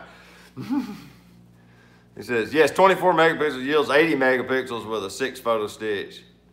Yeah, you know, I mean, you showed us that day with that house that you stitched together. It was like 180 megapixels once you cropped it to square it up, and it was a beautiful image. And you couldn't tell it wasn't shot with one exposure. You could not tell it. I couldn't. It looked good. Max is back on Long Rider. He's talking. He's shutting him down. Let's see. Hassan is going. Hassan. I'm not sure which way I'm pronouncing it right. Is it 1 Hassan or 2 Hassan? You have to let me know. But he's going to the Georgia Aquarium, taking the kit lens and the 35 mil. Dude. If you own a DX camera, you should have a 35 millimeter. Yeah, that 35. Okay, so it's Hassan. Thank you. That 35 f1.8 is a beautiful lens. I used it on the D7000 for I bought that lens, put it on that camera, and didn't remove it for like 6 or 7 months. I just used that lens because I love the results it gave me. Beautiful lens. And they cost nothing. In the grand scheme of things, I think it has a metal flange on it. It's the nifty 50 for DX lenses is what it is because of the. But its rendering is so clean. It's a good lens. Yeah, it blew my mind how good its rendering is. Yeah, that's a great lens. That's the one I would be running when I went. I'd take that 18 to 55 as a backup. Well, if he's going inside, hitting that, getting out, being able to get that low in aperture, Yeah. 2.8, get it that open, you can, Yeah, well, it's f1.8. Yeah, I know. Well, yeah, if you do the math on it, yeah. But yeah, that gives him a lot of light in that damn room. Taking a 3400? Yeah. Doesn't it have a pop-up on it? Yeah, I think, yeah. The 34s, the 3000s, the 5000s, and the 7000s. Well, my 810's got a pop-up flash. Yeah, I've taped the pop-up flash down. Yeah, you can turn that off. Put it in program mode, and it won't pop the flash. Metal flange and pop-up flash. Yeah, either program or aperture. I'd run one of them. Yeah, I've had problems with the 55. Like if I turn it off, turn it back on. Oh yeah. Yeah, then they'll turn the flash. Oh, it back don't have a mode knob. I thought it had a mode knob to select so you can put it in program mode and then it would just stay. Does it have a mode knob? He can tell us. He's got one. Yeah. Yes, it does. Metal flange and pop-up flash. Oh, okay. He's talking about the lenses from earlier, though. Yeah. That's not about this. Oh. Yeah. Z95. I didn't even see that till just now. Sounds like a radio station. Yeah, but it's... Welcome to Z95. Welcome to the rock. Get your camera out. Yes, it has a mode knob. There you go. Yeah. Yeah, you can just stick it in program mode and let it do all the thinking. Well, enjoy the day shooting and... See, I always ran it in manual mode. Don't listen to that crap. He's going to be indoors. There ain't going to be no light. I'm going to tell you right now, it's going to be terrible light in there. Run it in aperture priority and run that knob to 1.8 and just leave it there. That way your exposure will be at least a little reasonable. Take a tripod. Take a tripod. I bet they have a no tripod policy. No, I just started thinking about what happens if you do long exposure of fishing in an aquarium? It's gonna be blurry lines because they don't sit still. A lot of times though, they'll let the monopods in. Use it for like a walking stick. I've got one that's made by, it's the cheap brand, Sunpack or one of those companies. I bought a cheap one. It's just it's like a collapsible leg off of a tripod, throw lever locks. And it's got the quarter inch stud on the end. You can screw the camera on it. And a lot of times they'll let those in when they won't let tripods in. And if they won't let you use it, you can just stow it in your pack or whatever because it's just a little stick about this tall, They're not very big. I keep one if I'm going somewhere in a venue where I suspect they won't let me bring a tripod because it will give you a lot more stability. You can lean against a wall and hold on to that thing and you can get pretty darn stable with a monopod. Oh, C2 Disciple, or C2C, is saying, I was going to stir the pot with Max and add the Long Rider's comment with suds and duds if Max brought his camera, but then Max is probably a Nikon shooter like me.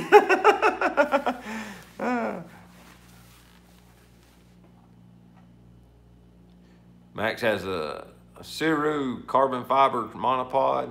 Worn out in 9 months of intense use. See, Max is doing that. He's taking the monopod because it'll get you into places where you can't take a tripod.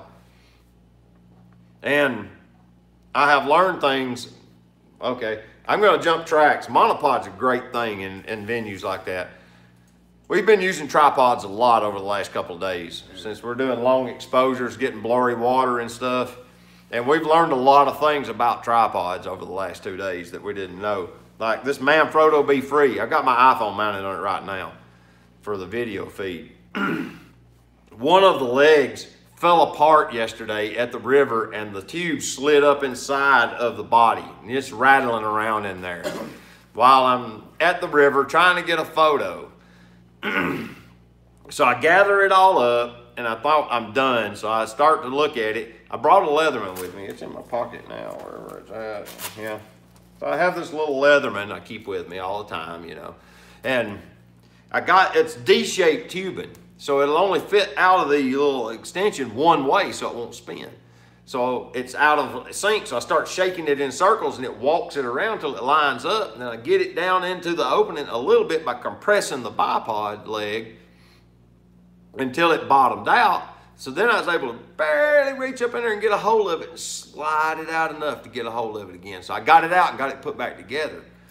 But the tripod isn't very heavy duty. A Be Free isn't meant for that 70 to 200 you saw on that D810. That's too much camera for this tripod. It may be rated to hold a camera that heavy, but it ain't.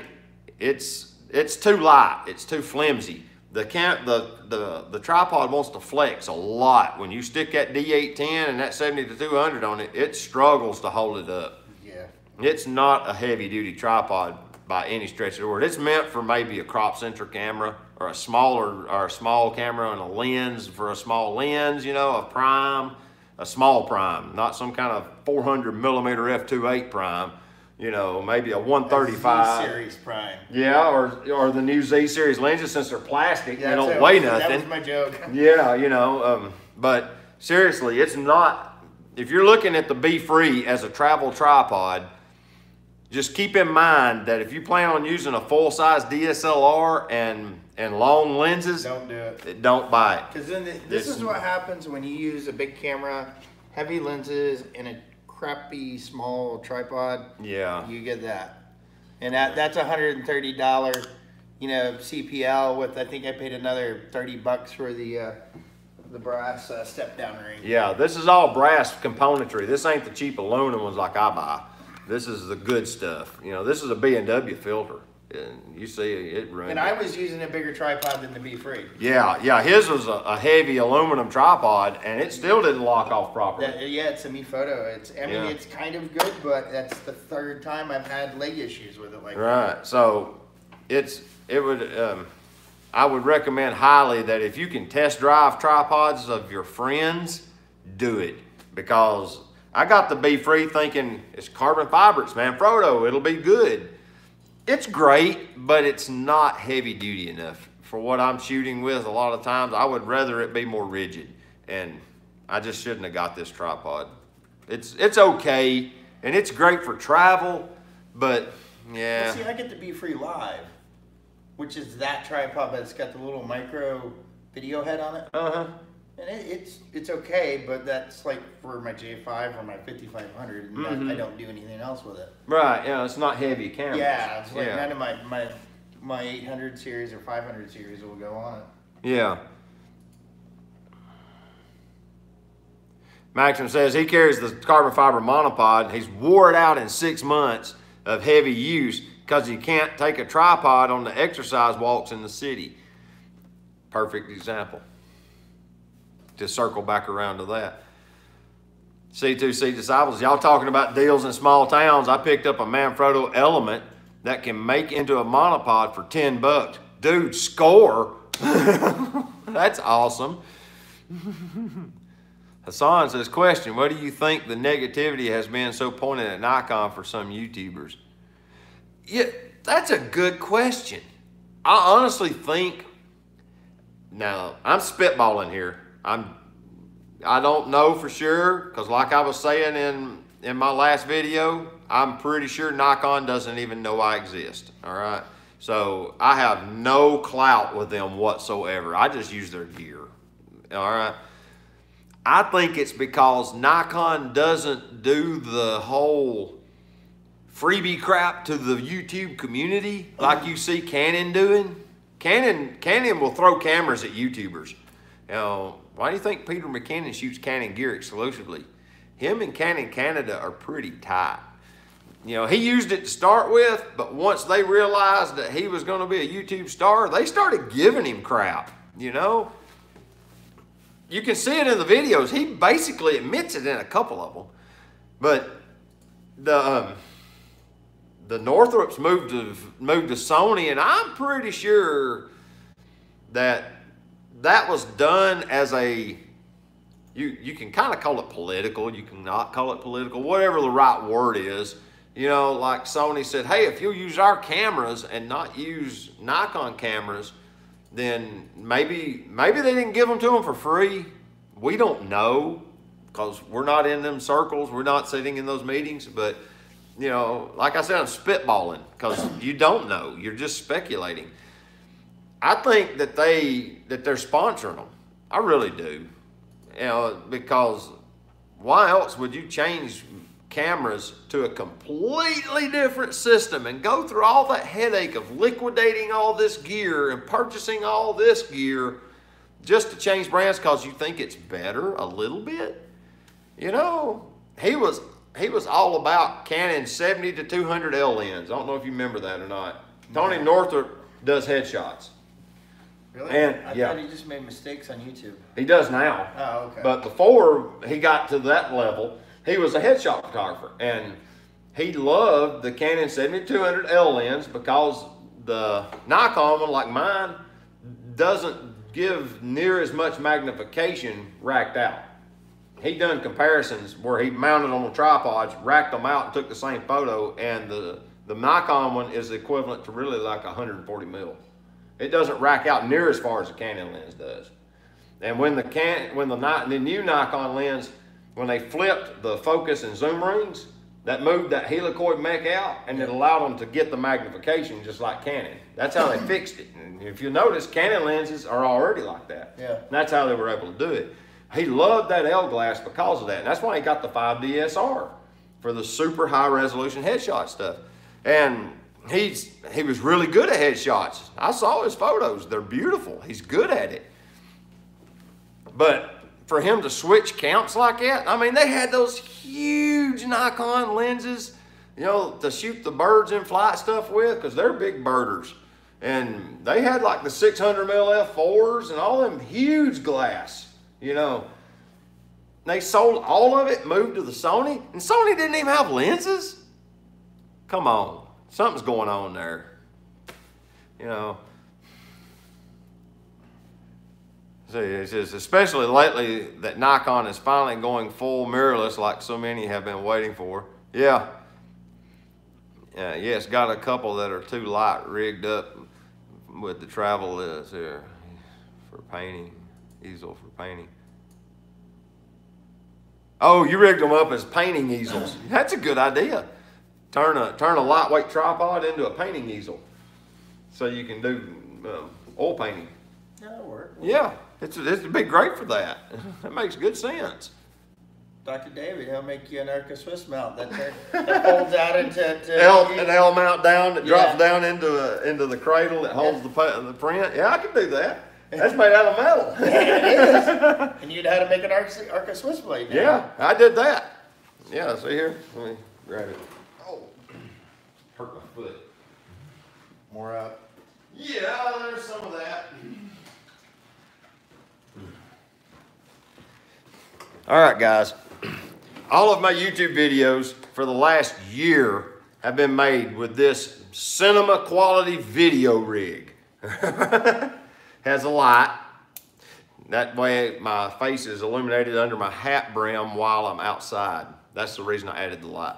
Well, and I added the ND filter so that I could control my shutter speed and get cinematic motion blur in my video footage. That's why I have a little ND filter on my GoPro. And I have a good mic. But then I had to mount it to this little tripod. And I like this better than the little GorillaPod because I tried to be like Casey Neistat and run the GorillaPod, but the GorillaPods wear out too quick and they're just not all that great of a tripod. They're actually kind of terrible. So I bought the Manfrotto Pixie 2. It has adjustable legs and it's got a little ball head. It's, you know, it's a nice little tripod. I immediately added an Arca Swiss base to it. Let me get this off of it here. I just stuck it on the 1/4 20 stud so that I have a Arca Swiss mount. And this allows me to, like when I travel, I'll take this video rig, I can walk this tripod through airport security and nobody cares. And it allows me to set a tripod up with my camera in places. I'll stick an Arca Swiss plate on my Fuji X-T3 and I can just stick it on here and get a photo. It works pretty well for that. But then I made my own custom Arca Swiss mount for my GoPro so I could have an arm, and I made a retaining nut to hold the light on. Just machined me a big little thumb screw and run a 1/4 20 bolt through it and Loctited it in so I didn't have to try and machine the threads on it, but I just made it out of aluminum. Made me an extension bar so I could get the spacing on my light. And this allows me to loosen the light, spin it out of the way. Watch that, watch out, that gel will jump off. And then I can access this without having to remove this, and I can just break it loose and turn it back to where I want it, lock it down, and it's in place. Works really well. But I made my own Arca Swiss mount because I needed a custom one, because they always want to put the hole in the center. So I was able to drill my hole off center and then drill and tap me a hole for my bar off to the side. This worked out. Let's see what we got here. Let's stick this back together. Hassan says, he says, I thought he just made YouTube's on mistakes on YouTube. Ouch.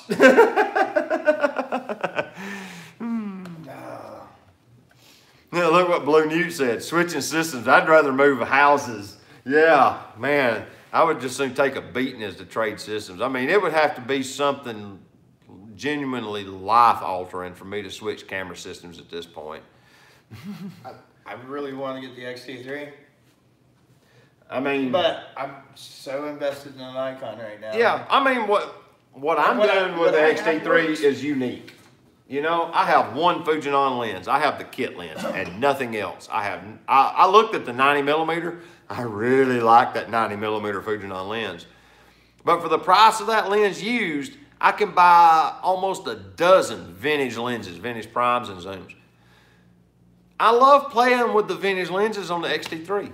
I just enjoy using them on it. So I just put it back on the shelf. Then I found that Nikkor 50mm f1.4 for like 1/10 of what that 90mm was. But yeah, I mean, it's personal preference, you know. But I like the manual controls of the X-T3. I like how it simulates a film camera. It's just fun to use. I really enjoy shooting with that camera because it's fun to use.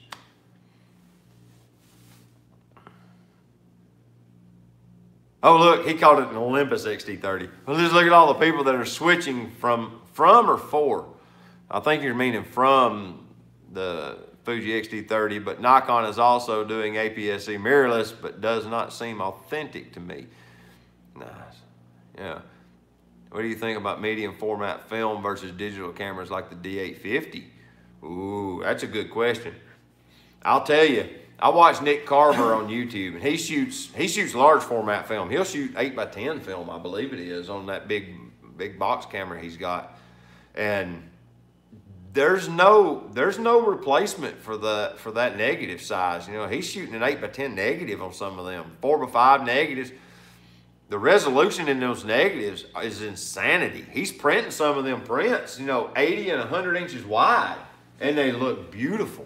They're sharp. It's hard to argue that. Did you ever see that documentary where the guy went out to the house and turned the house into a giant pinhole camera? No. Yeah, I'll have to dig up the link. I'll see if I can dig it up before the end of it. But they turned this old abandoned house into a giant pinhole camera, and they were doing silver plate. And the plate they had guys, it was custom made. And it was like, I don't know, it was bigger than a sheet of plywood. It was bigger than 4 Two guys had to carry it? No, like 4 guys had to carry it. I'll see if I can dig it up, but they turned an entire house into a pinhole camera, and they were using these ginormous Yeah. Pieces of glass to do silver plate. It was mind blowing. Yeah, the resolution was just off the scale. Oh yeah. Yeah. Pinhole, and it was just a hole drilled into the side of a house. Yeah. But I'll tell you, I've got a friend who does documentary photography, and he uses an old Pentax medium format. It's an SLR. Looks like a 35 millimeter, but it's bigger. It's a Pentax. He's actually got a couple of them. And that's his preferred cameras for doing his documentary work, because he says the negatives give him so much resolution. Maybe the Fujifilm GFX 50 something and a couple of lenses.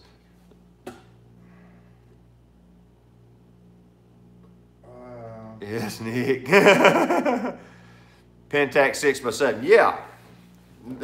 Beautiful old Pentax cameras. He carries a couple of them. Now I'm going to have to remember his name.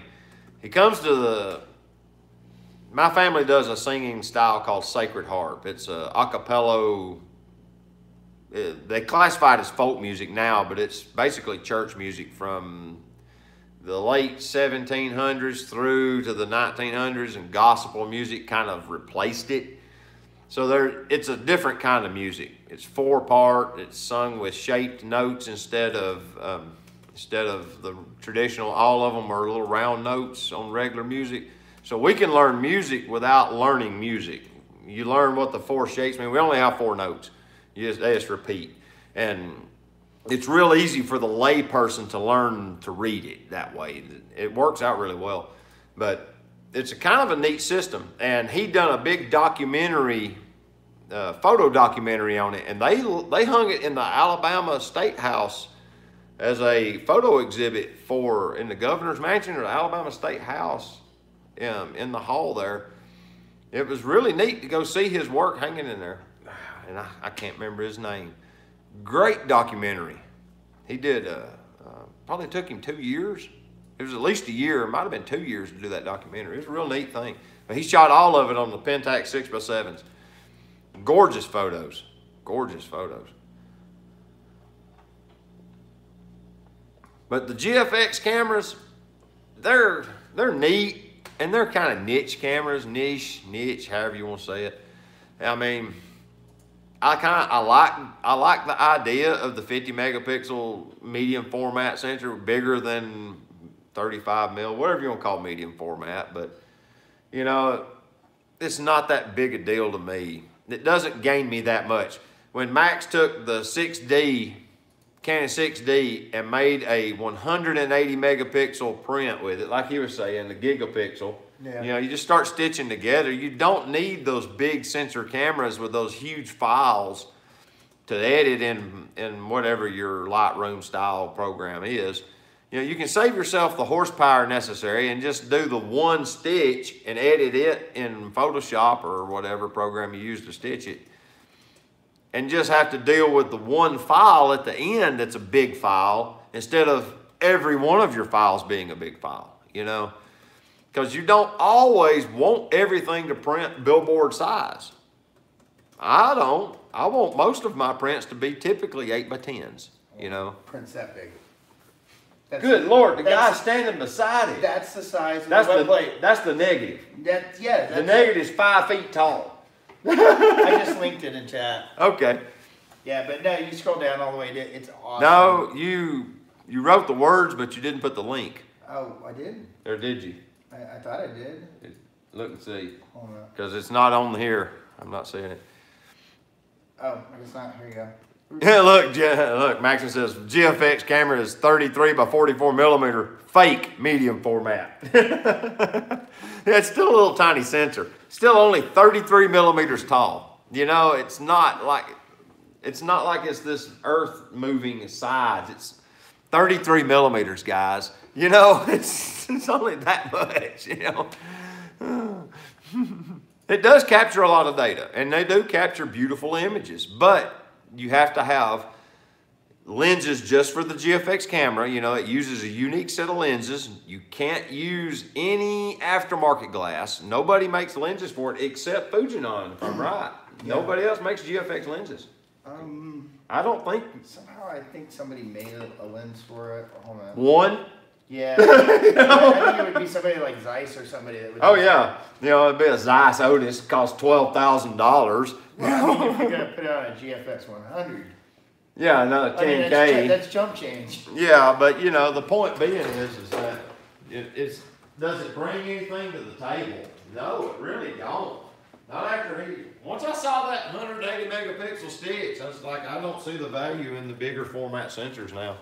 You know, you just need to pick one and start stitching images. If you want big files, stitch them. There's no value in it. There really ain't. Okay, it looks like somebody.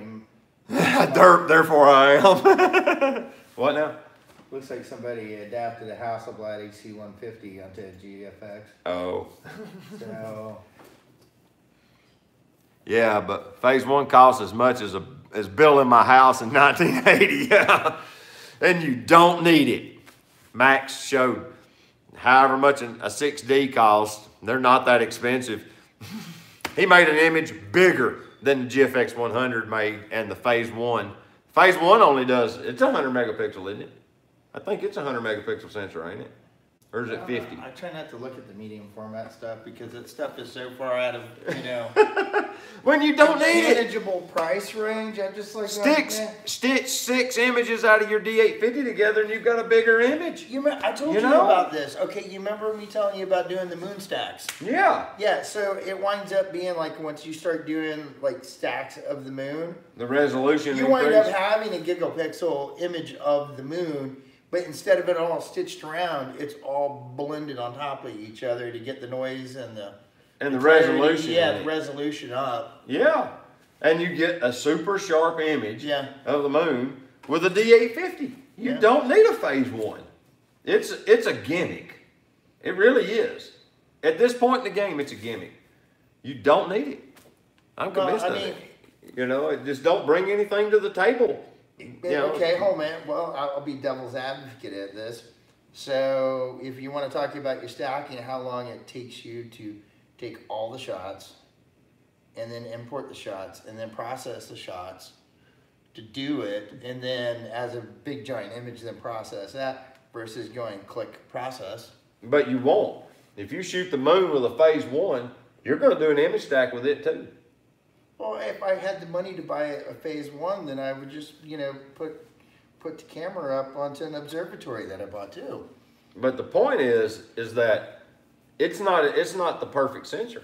No. So it's not going to capture the moon in one shot either. You're going to image stack them just the same. If you're that involved in getting the resolution like that, you're going to do an image stack regardless, no matter which sensor you use. Well. You know, at this point in the game. At that point in the game, you know. For reality. In reality, you would be buying like that Canon, that new RA Canon, and you would be, you know, mounting it onto a telescope, an actual telescope. Yeah. To do that. And then you would still stitch images because NASA stitches. Yeah. I mean, you know. So yeah, I don't see the reason in buying the big sensor cameras. No more than people use large images, you know, large megapixel images. Because I'm printing 20 by 30 with stuff out of the D810, and it looks fine. I mean, I hang them in my living room. I'm happy with them. And I handheld shot the solar eclipse, and it's sharp. And it's printed 20 by 30. I even cropped it some. The eclipse is this big, and it looks good. Well, the best one I did was, the best photo from the eclipse took on a Nikon 1J5. That's what you shot it with? Yeah, but then I had the F-mount adapter on it with the 70 to 300 racked out.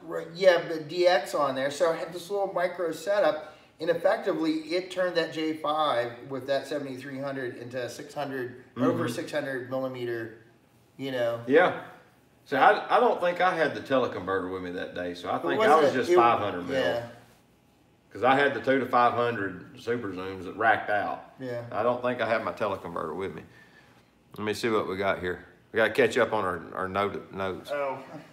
Yeah, debt free is the way to be. Yes. Max agrees, and I do too.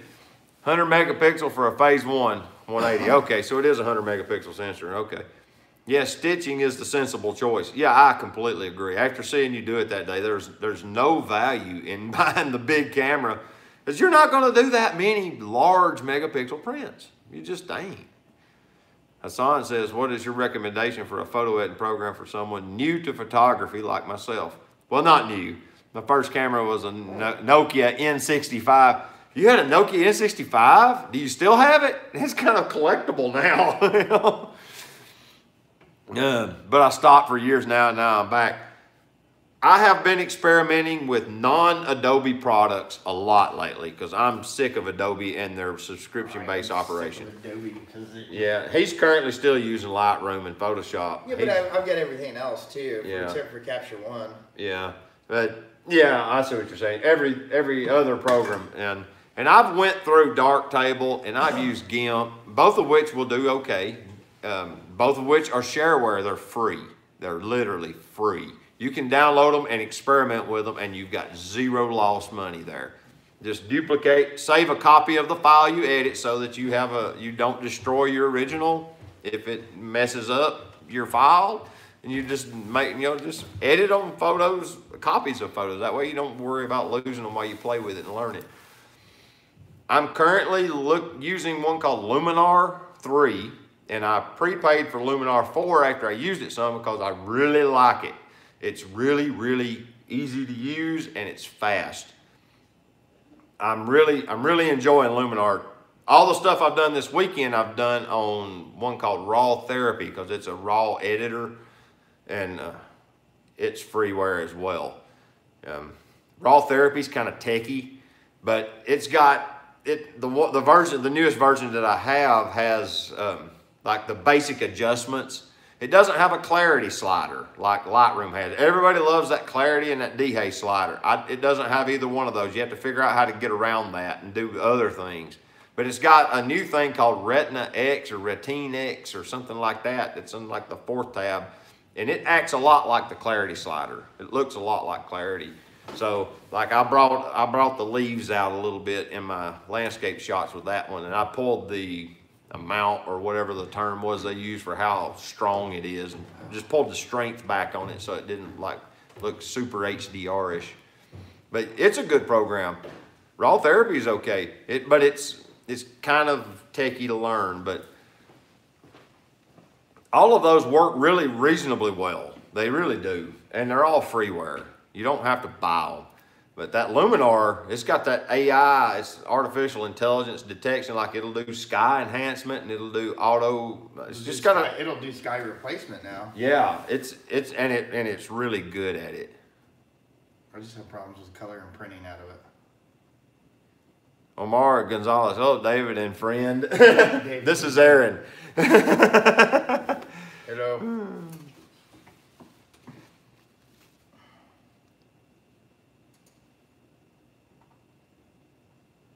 The guy who produces, oh, wait a minute. What is your recommendation? I don't produce anything except trouble. Oh, no. Time saver is what C2C Disciple said.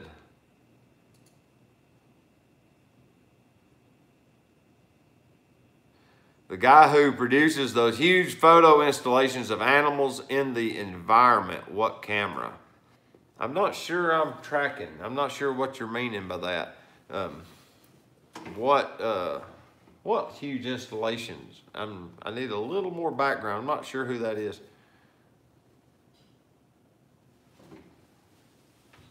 Oh yeah, Omaro Gonzalez is saying, he's saying, Jay Christina, I watched his photos about cutting the cord with Lightroom. I watched his video where he actually logged out of his Lightroom account, his Adobe account. Yeah. It took him literally 5 minutes of clicking, no, I don't want to stay in pages to keep you from leaving They it. exposed like 7.5, I can't remember how much was it, 700,000 or 7.5 million accounts information?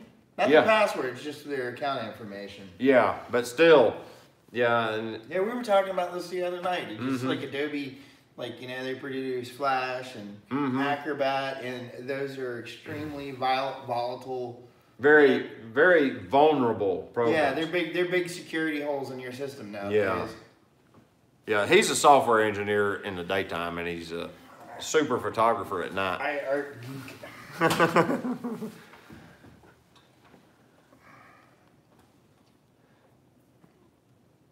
Very comprehensive and well done and thought out. Yeah. Yeah, I like his videos. I watch Jay Christina. It's kind of neat to see what kind of tea he brings. Yeah.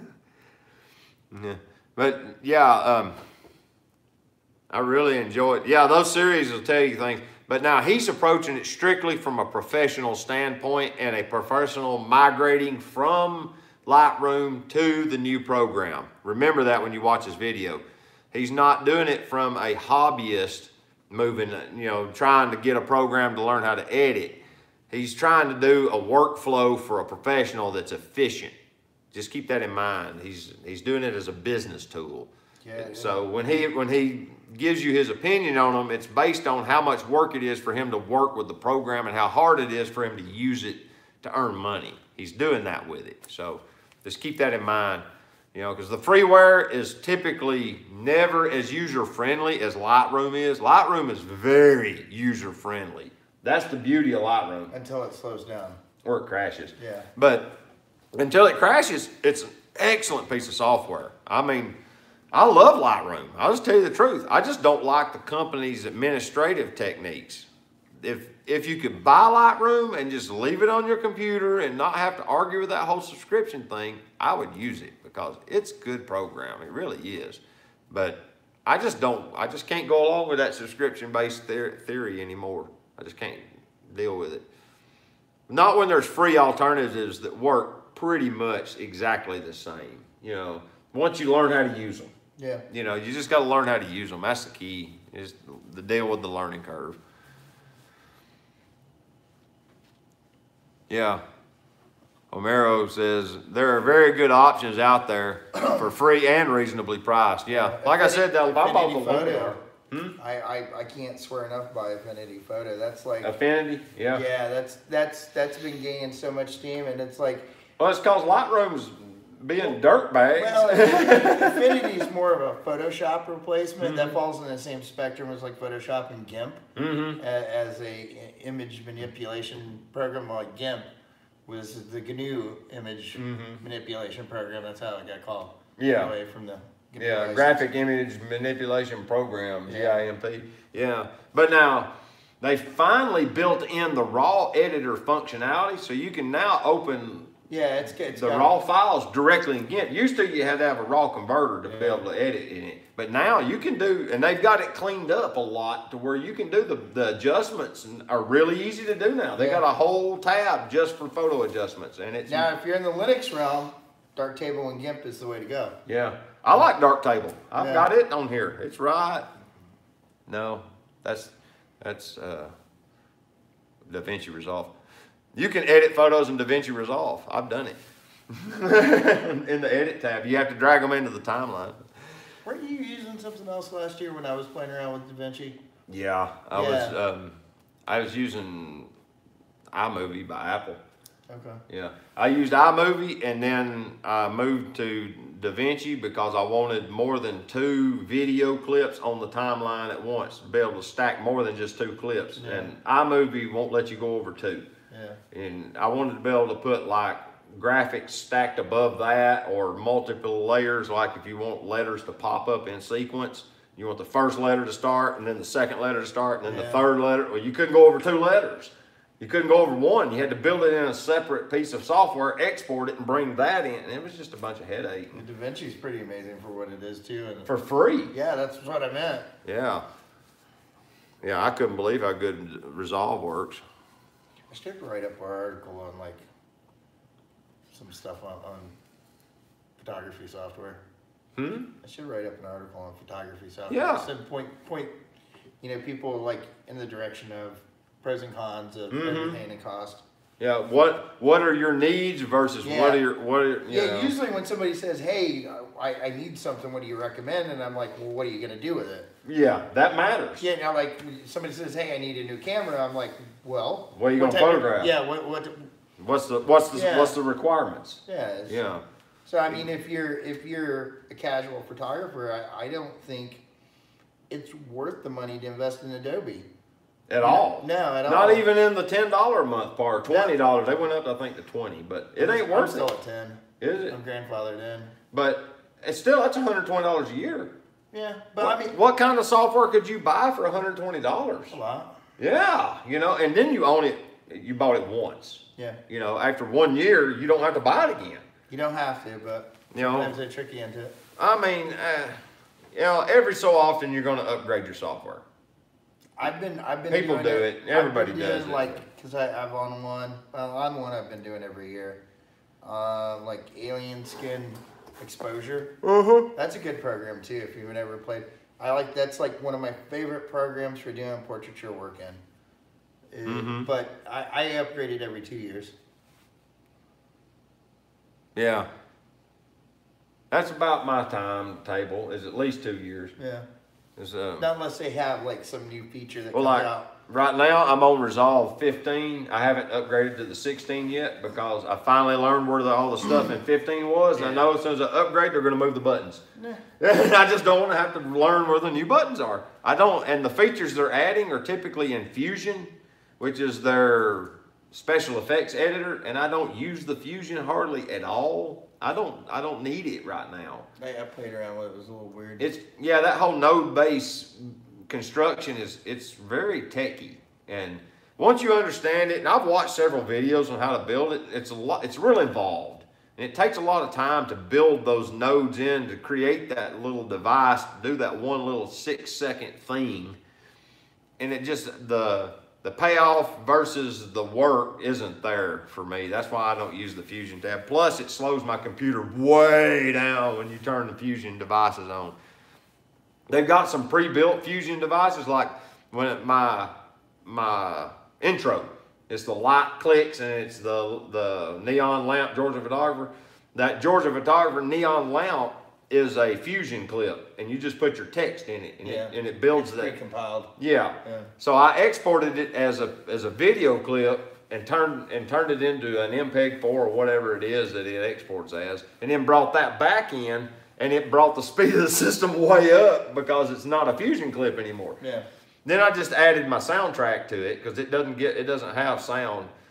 That buzzing neon lamp sound is built from electronic static, a jigsaw, the pull chain sound I added to the ends later. It didn't have it to start with. I added it so it could go black on both ends and turn it on and off. And then there's another oddball sound that I used, and by combining those 3 or 4, it sounds like a neon lamp. No, I was playing with Foley. I did a bunch of Foley video searching on that to learn how to do it. Let's see. I'm going to catch up on the comments here. I'm assuming it says Omero. I think the H is silent. Give me a thumbs up or a 1 or something that tell me if I'm saying your name right, because I don't want to sit here and say your name wrong like 53 times. Is it Omero or Homero? It's Omero, isn't it? Yeah, okay. Omero. Thank you. Silent H. Cool. Yeah, I hate to butcher names. It bugs me. He says, David, what do you use to edit your videos? And I use DaVinci Resolve. We got past that. We got grandfathered in on the subscription. Nice. Son, great free software for editing. It's been available for many years. Maybe not as fully featured as certain Adobe products, but 95% of the people don't use the programs that are full potential. There's whole sections of Resolve I don't even touch. And there's whole sections of GIMP that I don't even know what they do. And I can edit my entire photos in GIMP, and they look beautiful without even knowing what some of this stuff does. I mean, there's some complicated crap in GIMP. There's some very smart people wrote that program. Let's see here. It says, they did raise $3 on us a while back. He's talking about Adobe, I think. In other words, I'm saying simple editing programs are adequate for the majority, and they are. You're right. Omero's right. Once you learn GIMP, I use it to make my thumbnails, and I'll do some I'll play around and do some stuff with it. Like I make PNGs so that there's a clear background when I want to drop one in a video. I'll do that with it. And I'll do some photo editing. Like I edited one of my photos from today in GIMP where I wanted to do some dodging and burning. You can do it in GIMP real easy. I like it. In other words, than saying that simple editing, yeah. But yeah, currently at home I'm doing Luminar. And once I get my code, you can download Luminar to multiple computers, but you have to have your account set up, and I screwed up when I bought it and didn't save either the login credentials, or I didn't get my login credentials when I bought it because I just downloaded it and paid for it, and that was my mistake. So until I sent them the copy of the receipt where I paid for it with PayPal, and they said once they approve that they'll give me the code or give me the account or whatever it is so I can put it on my notebook computer too. But I like Luminar. Now it has crashed with me some, so I'm kind of curious. Unstable. Yeah, I'm kind of curious if the Luminar 4 is going to crash like 3 does. But what's beautiful about 3 is when it does crash, it doesn't lose my edits. See, it loses mine though. Really? Yeah, I've lost like hours upon hours of work on it. Bizarre, because I'll open mine back up and it's exactly like it was when it went down. I don't know what the difference is. Yeah, I mean, when it works and it's good, you know, but I'm having like color grade issues too. Yeah. I think there's like a problem, like I was telling you last night, there's something wrong with the way it's compiled. Yeah, because you're saying that what it's exporting is not what you're seeing on the screen. No, it doesn't. Yeah, you look at it, it's completely different. Interesting. Yeah. See, I haven't printed anything out of it yet. If I import it, but I still think there's something going on with, like, you know, the AMD architecture. Yeah. I don't think it's AMD friendly. Let's put it that way. Yeah, because see, I have an Intel processor in my machine. Even my video card's AMD. Yeah. So. I don't even remember who makes my video card. Probably NVIDIA or Intel. I think it's NVIDIA. Yeah. But it's an Intel processor because it was bought as a package machine. Yeah. And they were bragging about Intel inside. Of course, it has the sticker, you know. But yeah, it works good, but it wants to crash fairly. But you don't have you run SSDs? Mm-hmm. Okay. Because that new image library database thing should be running on an SSD. I can't recommend that program on a mechanical hard drive.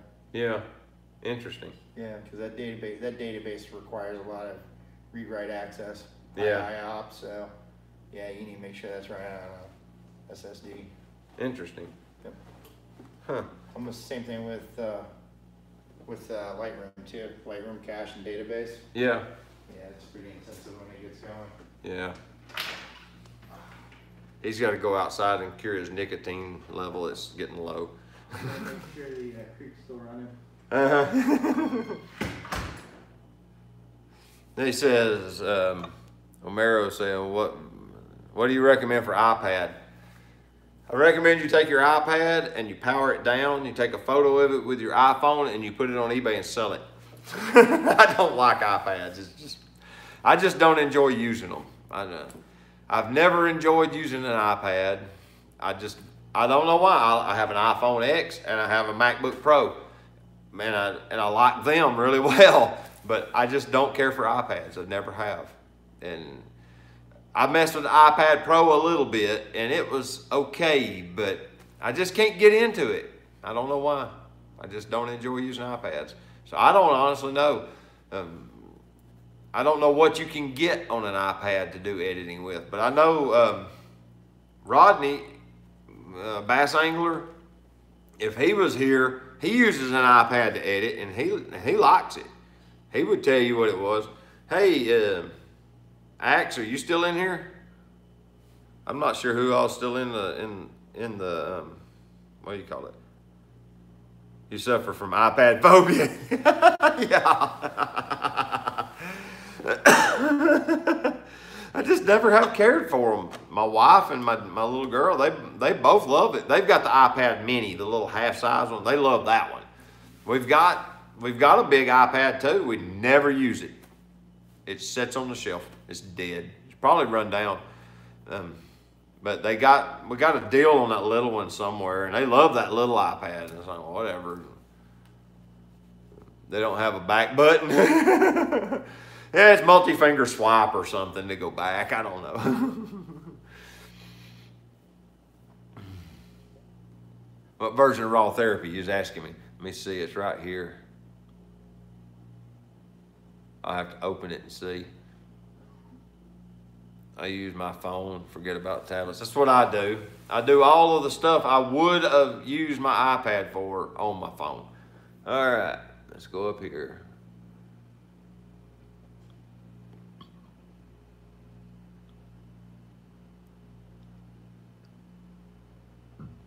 Well, Raw Therapy version 5.4 is the one that's on this computer.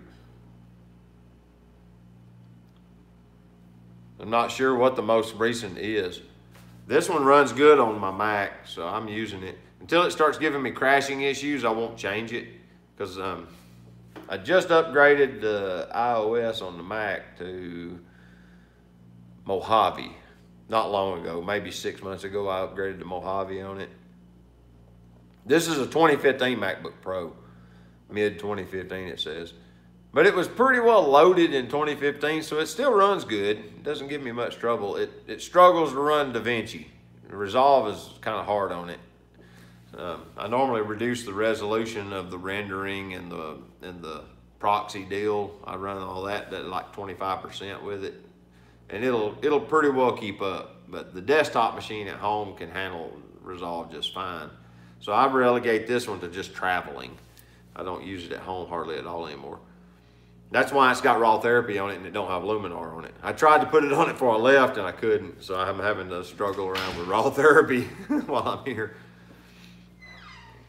But yeah, I don't upgrade Raw Therapy until it starts crashing. It'll start, there'll be a point when I upgrade the OS in the computer and Raw Therapy won't jive with it, and I'll have to, but until then, I just use it like it is. Mac problem. Yeah. Mac's been horrible with that. Mm-hmm. They changed the architecture of the OS, and new OS doesn't cohabitate with the older programs. Yeah, I read that all the time. It's like It's they ask, and it's not compatible with this new version. It's not backwards compatible.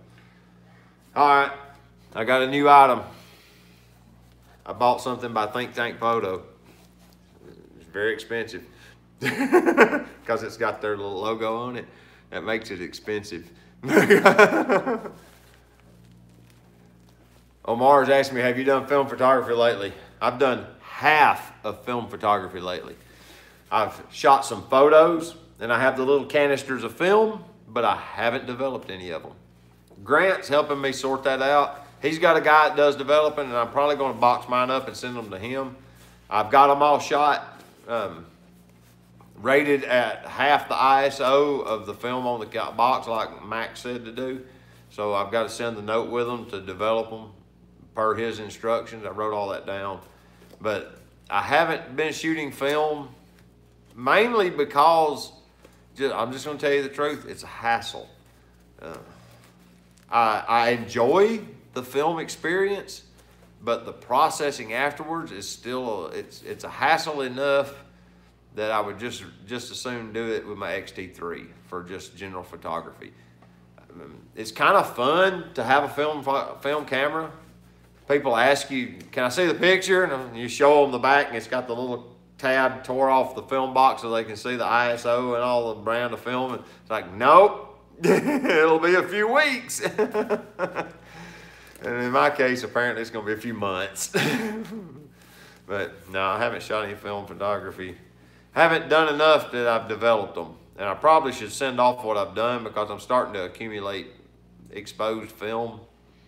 And I'm forgetting what's on the film. I haven't like documented it. I haven't wrote it down in a logbook or anything like I should have.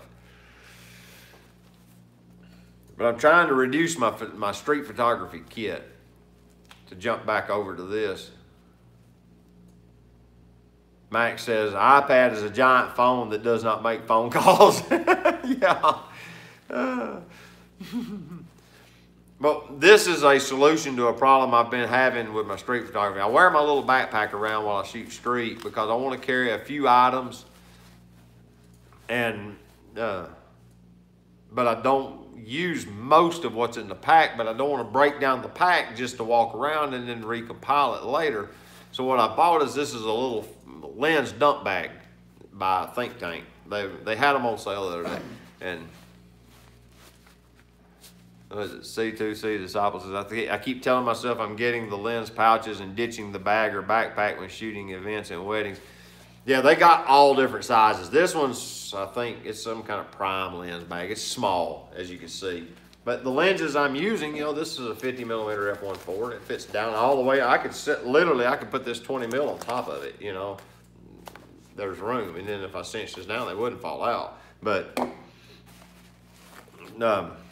what this will allow me to do is it's got a few little compartments too. So I can stick a battery or some memory cards. It's got a little separable pocket on the inside here if you can stick some items in.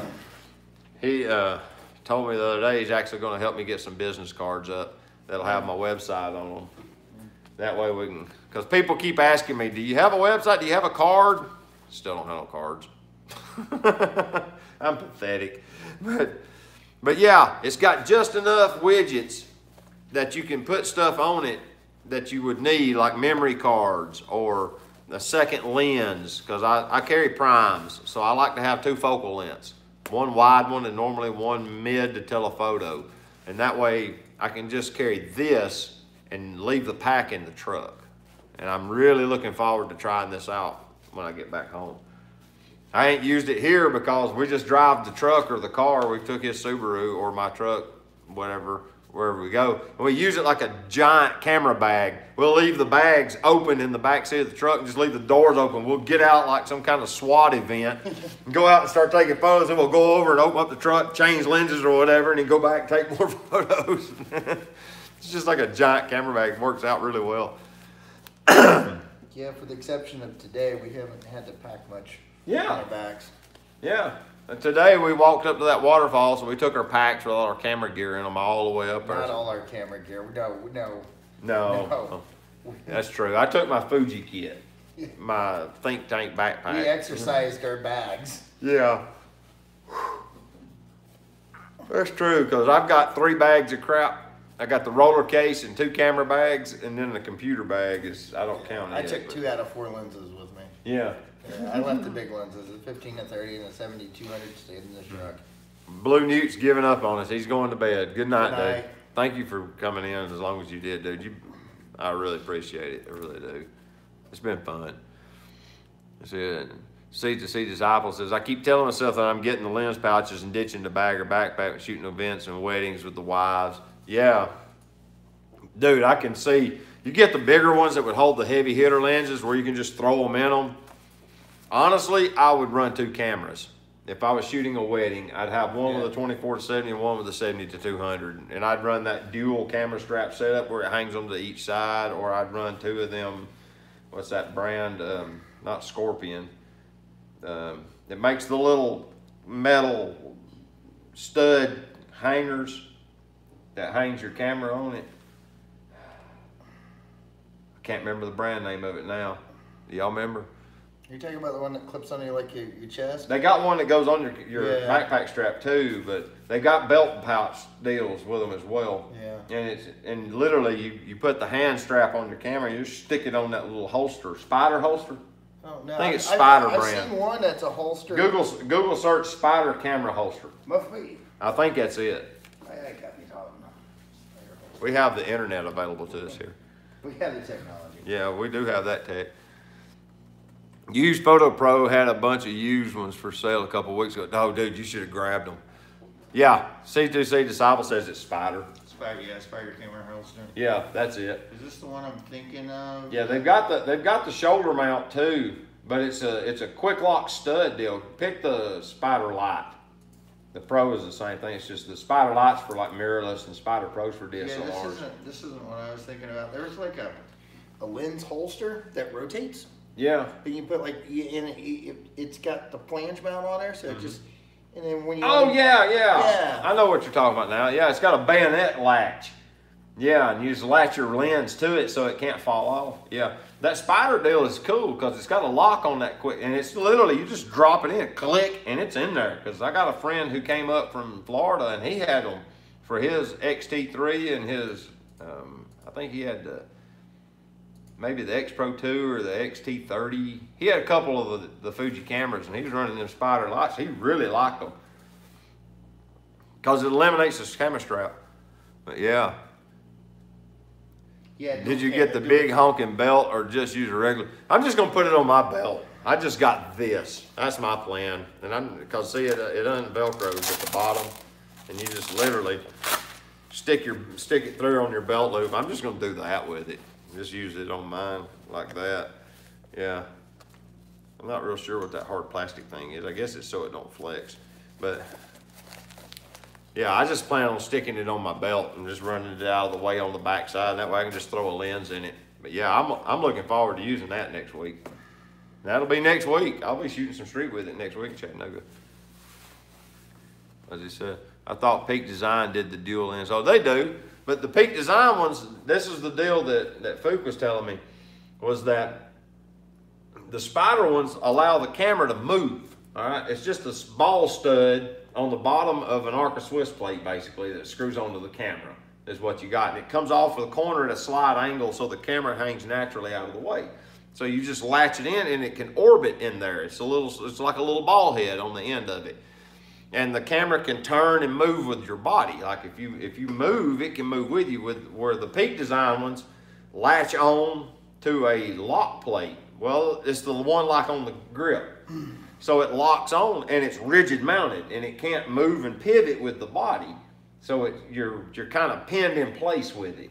He said the belt ones are the same way. They don't flex and move with your body. So if you move it around to the front at all where you could get to it easily, it binds, you can't bend over. It won't move out of the way. So that's why he didn't like the Peak Design one. He said he tried them and he likes the Spider ones way better because of that. I haven't bought the Spider one yet. I thought about actually making it because I looked at how it's made. You have the technology. Yeah, I bought the belt clips. I already have them in the shop. I just ain't made one yet. Oh, look.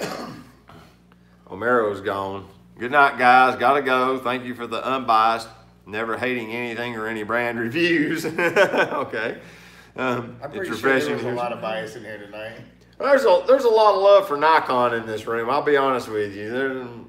On this table is Think Tank photo, one Tamron lens hood, one Canon.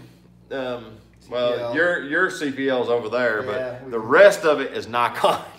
but yeah, we want you to just get your gear out and go take some pictures with it. That's the best thing to do. Go out and make photos. Go out. Here's one of the greatest things I can tell everybody to do is go out, take one picture a day. He's got a problem with these. I don't have a problem. The problem is the box still has Cheez-Its in it. It's bottomless. Yeah, no, I tell everybody go out and take a picture a day, even if it's with your cell phone. And you know, if you think there's gonna be like a halfway decent sunset, go out and take a picture of it just because you get to watch a pretty sunset, and you get that exercise of going to go out and take a picture. Yeah, that's a good philosophy. Or you know, get up in the morning, go for a walk, and take a picture of a sunrise or something during the walk. Yeah. You know.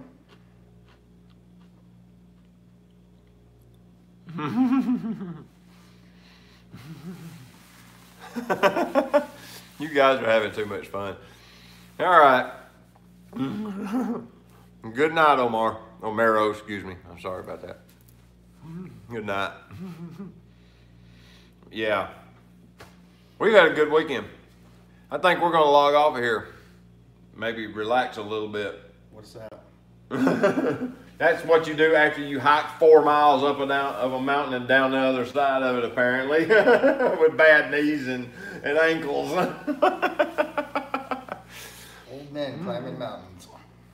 Yeah, everybody's bailing anyway. We've already been on here over 2 hours. That's a good one. Yeah, I really appreciate you guys hanging out with us like you have. You got any questions? before we shut this down, has anybody got questions that we haven't addressed tonight? Because we've went over a myriad of subject matters. If you want the right answer, it'll cost double. Which is also still free.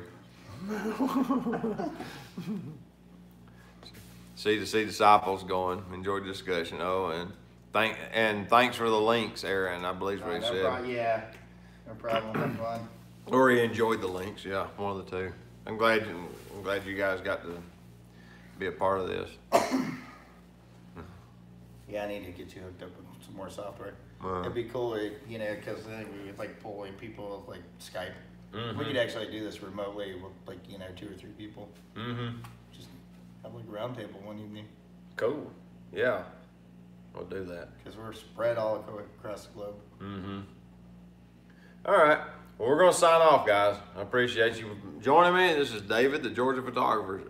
And my philosophy has been, and still is, get your camera out and go take a picture with it. All right? We'll see y'all later. Bye-bye. If I can get this thing to stop.